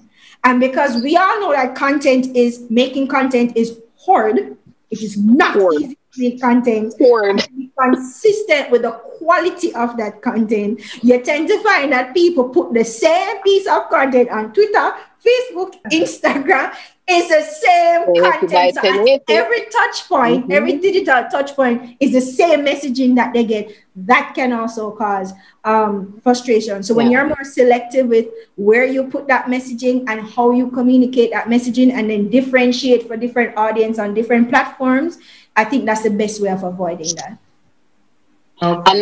Another quick addition to that, Kadia, is the fact that it might just be the very simple reality that you're speaking to the wrong people. Yeah. Because a lot of people, when you ask them to do an assessment of their target audience, they're like, you know, man, woman, people on the earth, which is not targeted. And so what tends to happen is you're amplifying and talking. But when you find your audience, they're not annoyed because they want to see you. The real people who are annoyed are the people who they don't want to see you, but you keep talking to them. It's like, think about when, as you said, even the cash for gold analogy.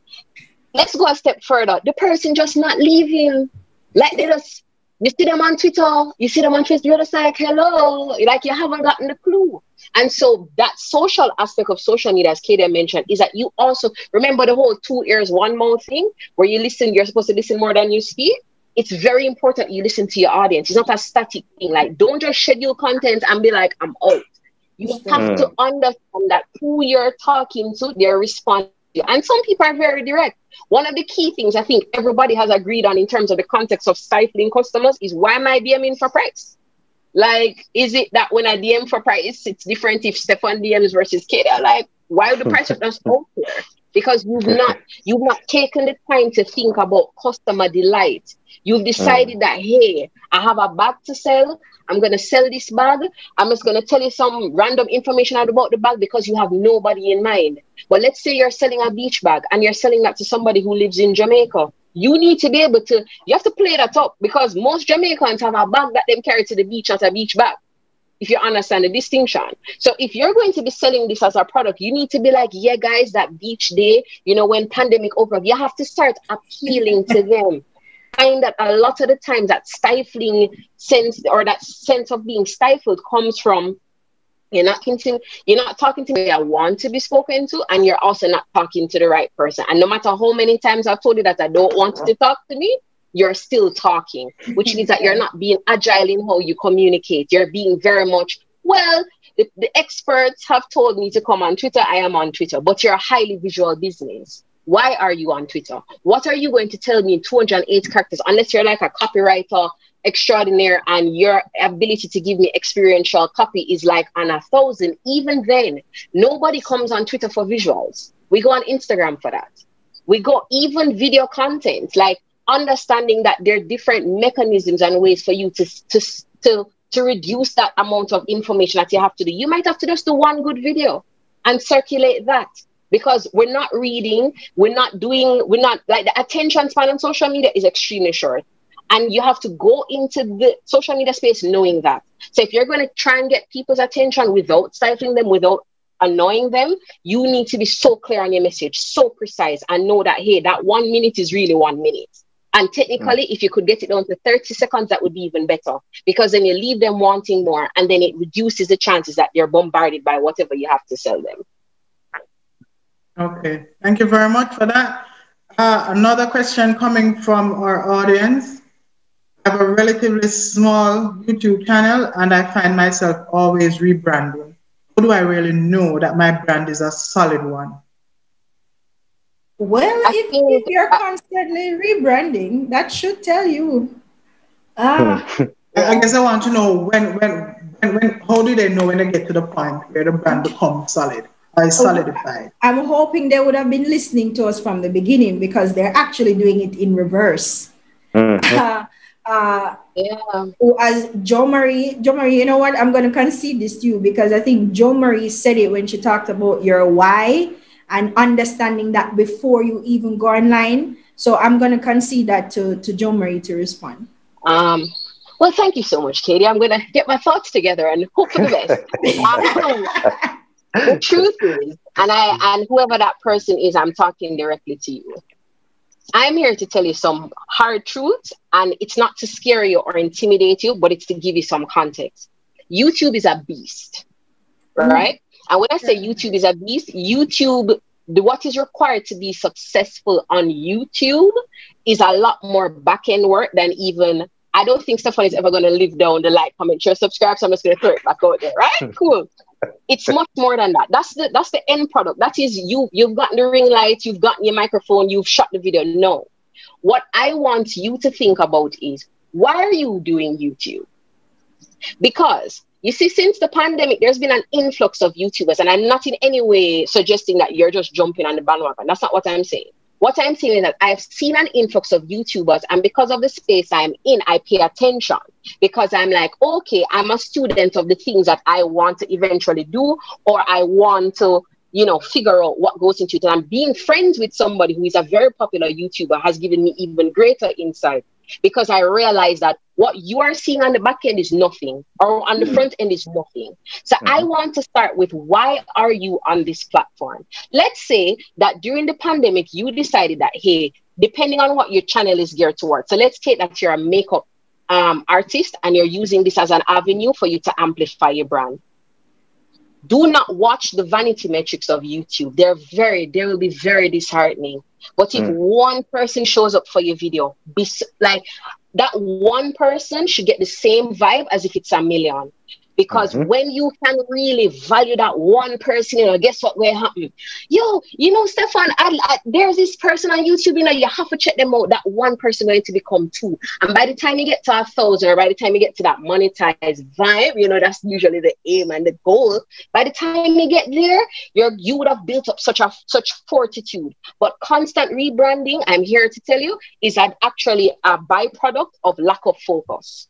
Or not a big enough why, or lack of clarity. So if your question is when to stop rebranding, it's actually, let's stop. Let's assess why we're doing this. Let's determine what is the best way. And let's actually take one of the R's from Stefan and let's read. YouTube, there are several YouTubers who actually teach you how to do YouTube, or teach you what is the best way to put your brand on YouTube. Because again, it's not as social as your other platforms. People are required to show up in a way that they are not being asked to require. It's a commitment, actually. I can casually follow Kadia, and Kadia posts our nice things and I just see it casually. YouTube requires me to leave an ecosystem that I'm accustomed to, come over here. I might click subscribe, I might click like, but the reality is that it requires a lot more work from me. So guess what? You make that work easy for me. You actually make me want to stay because I am clear on who you are.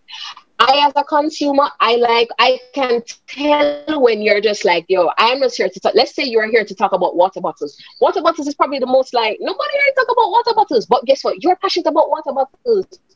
But your passion will say, okay, when I need to get information about water bottles, guess where I'm going? You.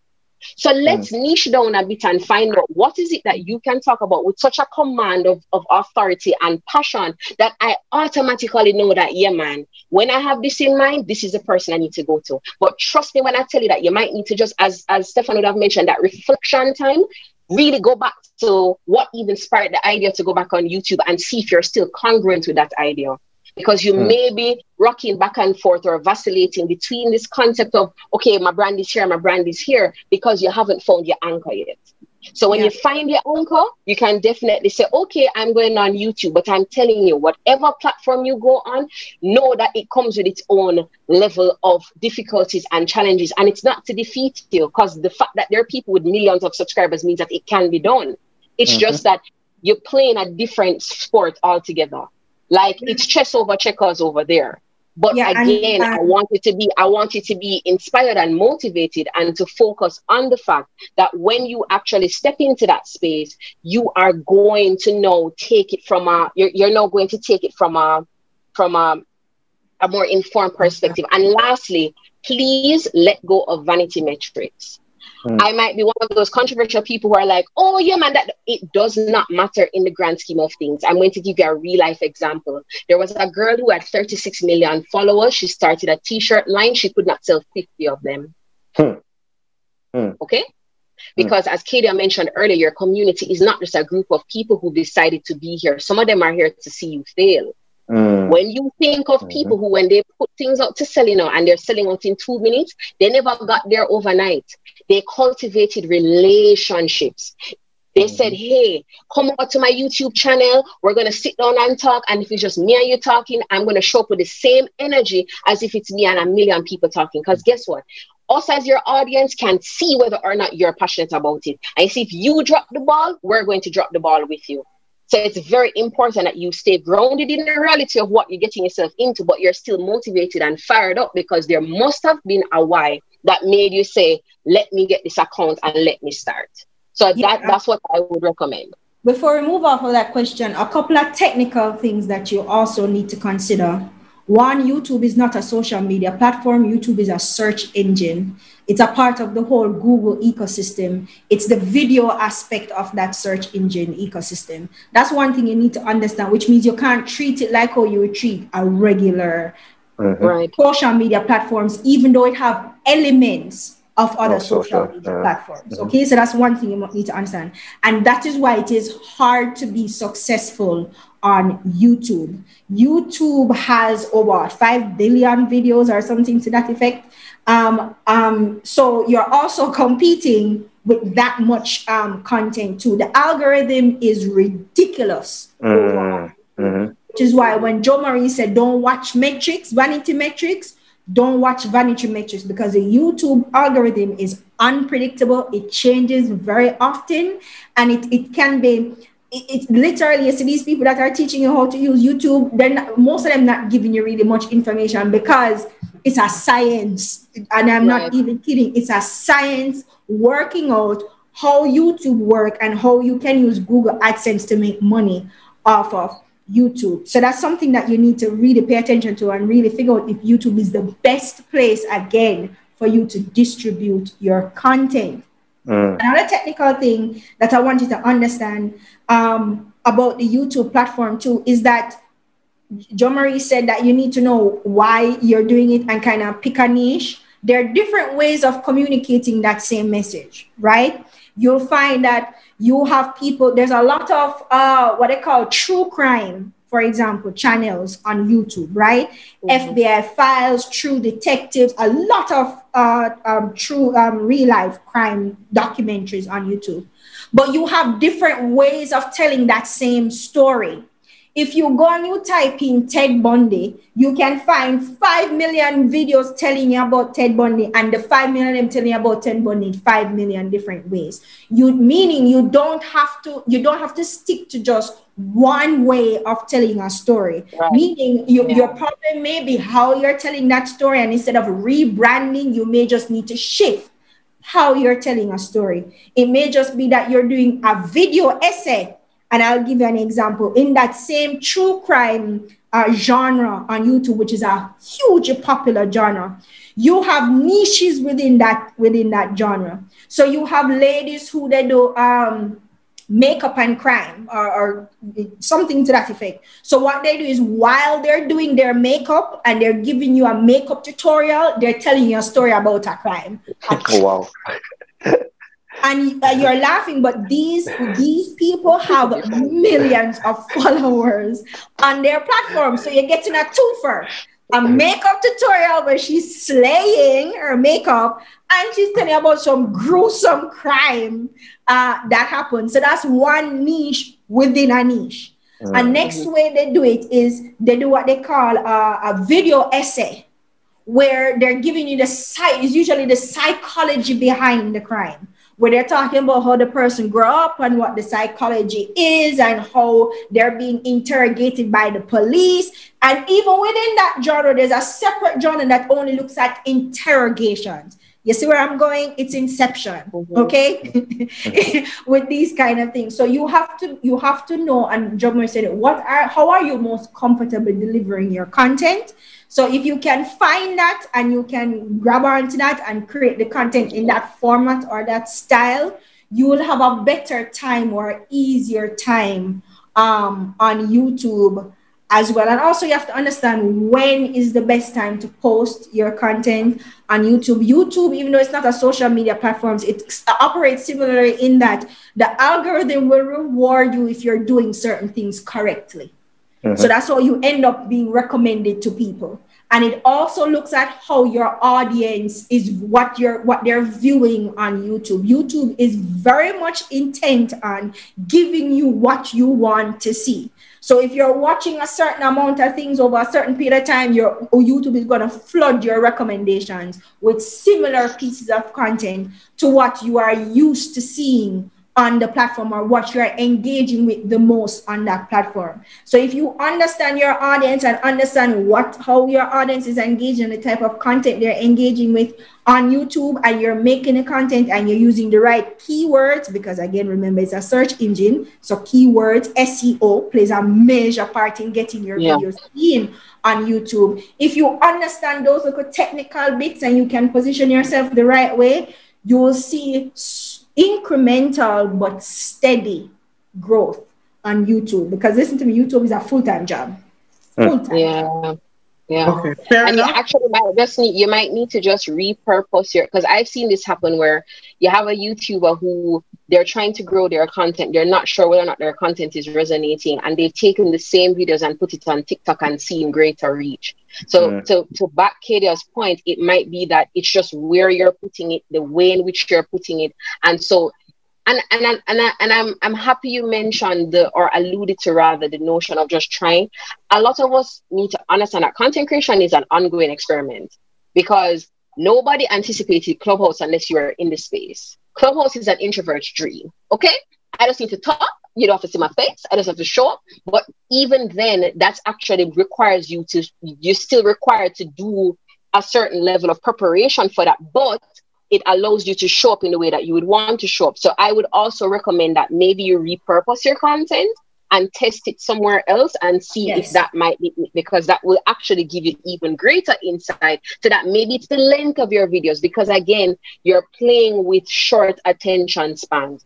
On average, people are not trying to see more than 10 minutes at any given time, because TikTok has made it even, the fact that you get so much in 1 minute, you're realizing that the audience you're speaking to now, they're very much accustomed to 1 minute, get impact and gone. So that's also something to bear in mind. I thank you very much for that. I'm certain that the audience member is appreciative. I mean, a lot of information there. I mean, pointed information that can take you someplace. Just to wrap up this segment, one final question from someone in the audience.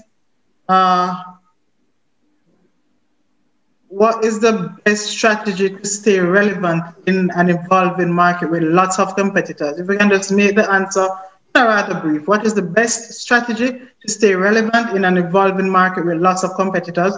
And then we move right into our giveaway. I'm pretty much close out. So we're winding down. Over to you.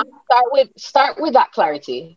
And once you get that clarity, then you're going to start with the clarity of your message. Find the people who would actually care about that message. And then from there, what you're going to do is you're going to stay or keep your ear to the ground about the developments in your space. So don't think that the approach that's working today is going to work tomorrow. So that is why whenever giving advice about strategy, my caveat or my disclaimer is that that strategy is relevant for the time based on the information available. So based on the information available, you'll know who the people are and you'll know how you need to talk to them. But understand that that might shift at any time. But if you're clear on who you are, you'll be able to make that shift easier than if you weren't sure, and it makes it very confusing. Strategy in terms of staying relevant, everything for me comes back down to the community, because it's your community who decides your relevance. And once you have the attention of your community and the trust of your community, then in some ways you will always be relevant to that community, especially if you're remaining consistent with your messaging and your content. But something that I have tried that I've seen work is fill gaps, find out where the gaps are. And this is what we call doing gap analysis. Find out where the gaps are between you and your competitor and try to see if you can fill those gaps in a meaningful way, as long as it aligns with your brand. So I'm not saying to go off brand and try to do something completely different, but once it aligns with what it is that you are intending to do with your messaging, and once it is something that you think would add value to your community, try to see how best you can fill those gaps, because a number of things happen when you do that. One, you expand yourself, and expand yourself, meaning you become more relevant to people now, because, oh, well, I know this person for this thing, but oh, this person also does this thing and that thing and that thing, and all of that aligns, and it doesn't seem like it's a departure from that initial thing that's attracting them to you in the first place. So that's important. But it's just almost a continuation, or again, as I said, an expansion upon that thing. And that's pretty much what I've actually done with Digital Jamaica. And I say we're gap fillers, because we look for where our audiences are, where are they not being served, and we try to serve them in that area in conformity with what the Digital Jamaica brand already is, or what we want to be, because as Jo Marie says, it's something that's evolved. You will hit several growth phases, is what I call them. And at each growth phase, your strategy needs to evolve. So you can get to that next growth phase and the next growth phase and the next. So you keep evolving your strategy with that. And once you're putting your community at the center of it and making sure that whatever way or direction you go, you're considering them and you're taking them along with you, I think you will always stay relevant and to that group of people. Okay. If I could If I could add, in terms of the strategy of staying relevant, we need to. Yeah, I think the platforms that we use now, we've deemed them as sacred cows. Like we have to be on certain platforms and we have to be relevant on these platforms. The reality is there's always going to be something new. So if you you need to consider staying relevant and making some room between you and your competitors. Might be on a newer platform that the majority of the population has not yet gravitated to, right? Because think about it, you enter early, and it's also an investment strategy. You enter early, you become the authority. That level of relevance, people will be looking towards you. So when the late adopters come on, you have created a space where although there's competition, you are still deemed as one of those, the influencers, the top tier and all of those things. There is, and I think the good thing about where we are positioned in the Caribbean is that we are able to look at North America, Europe, and all of these spaces with new platforms and are able to jump on it after there is some level of acknowledgement, but not enough. So there's this new concept of NFTs that's blowing up now, non-fungible tokens, where a regular Instagram post where you could have gone for free could be sold for $66,000. There's one that was sold recently for $69 million and all of these things. Jack Dorsey's was sold for over $1 million. Thank you very much. I know it's valued $7 million. Imagine that, his first tweet, right? So we need to understand, how do we jump on the bandwagon? Not too early, but early enough that there are a lot of people to follow behind us. I think that's a strategy we need to consider, because even when I started my podcast, YouTube was out of the question, because what you've spoken about, those algorithms would have swallowed us up. Yeah. But the concept of the podcast, although it's not new, it's still not flooded as much as a YouTube space. And for every single listen we get on any platform, we get paid for, versus the strict requirements that YouTube has, where you have to meet certain requirements before you start getting paid, right? So these are the things you have to consider, and don't look at these things as sacred cows. You don't have to have a YouTube account. You might have an account on the next big thing, right? And if you become an authority on the next big thing, imagine how much value you can add or value you can get when other people start to join afterwards. Yep. Thank you very much for that, panelists. We just want to thank our audience members for those really searching questions, and not just participating in that way, but actually taking the time out to quote unquote attend. So virtually you're here, and I'm certain that we all appreciate it, and especially the students. But in a bit to further interact with you, our audience, and we're going to be serving up some mood enhancers in the form of prizes. And these prizes, I tell you, these students are on point. These prizes are in keeping with what we are about here this evening. Let me just outline, we have 6 lovely prizes you can win. 3 will be given away during this segment to 3 winners clearly who can correctly answer questions resulting from the discussion.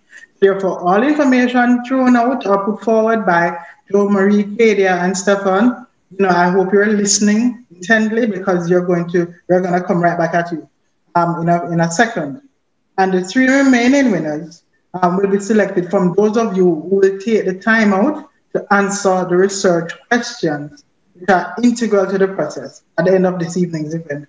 The research questions are in the form of a Google link posted and pinned in the chat.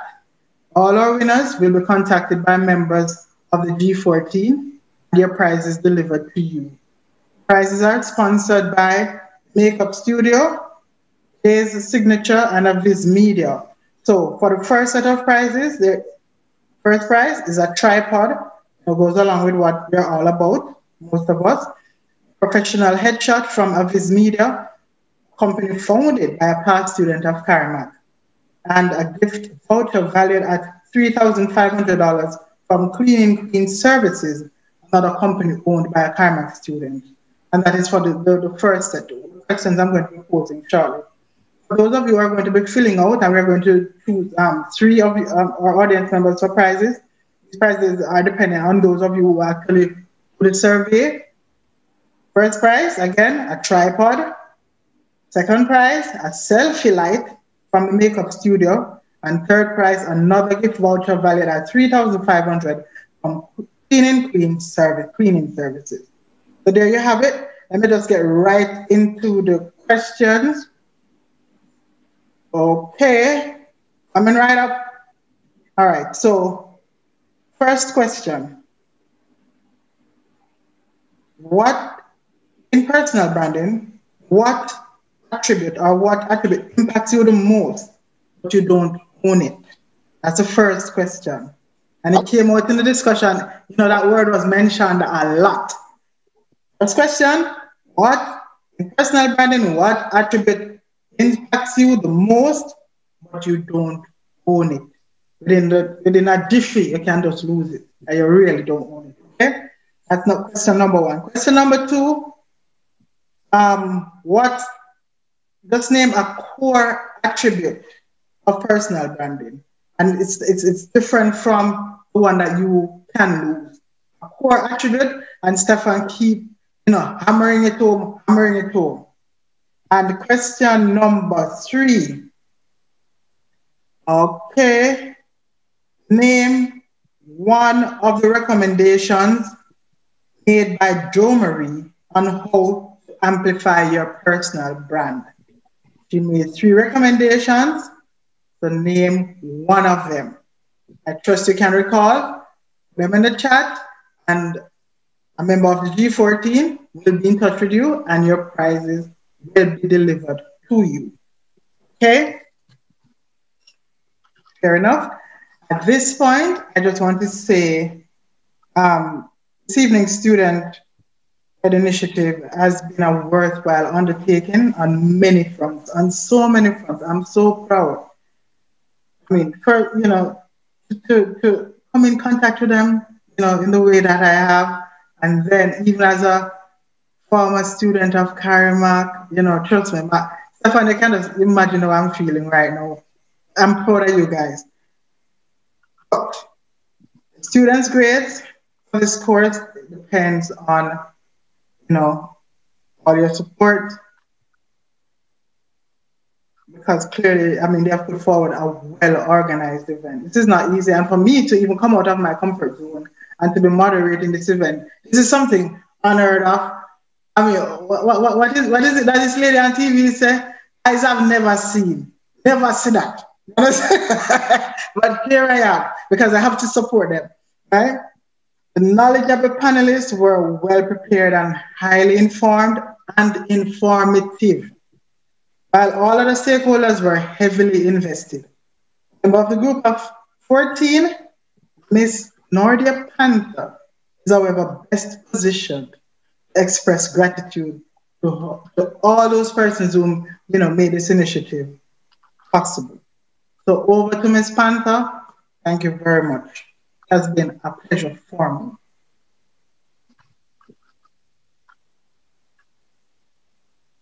All right. Thank you. Thank you, Ms. Brown, for that.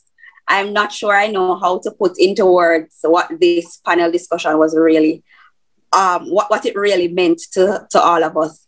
But I want to say thank you to, before that, they always say that all good things must come to an end.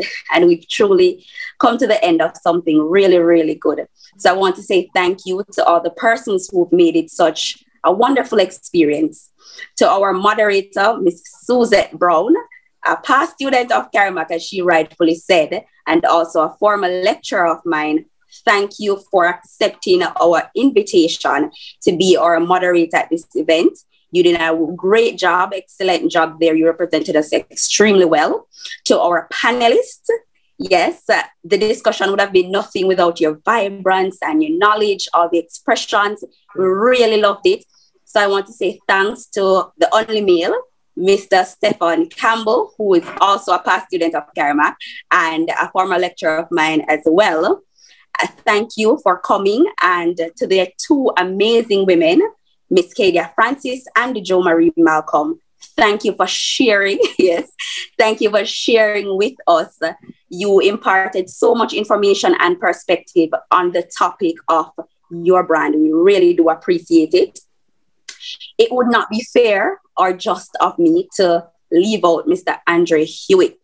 He's the person behind the scenes. He ensures that everything is running smoothly. So we have to big him up for the work that he's done for us. We really do appreciate that, right?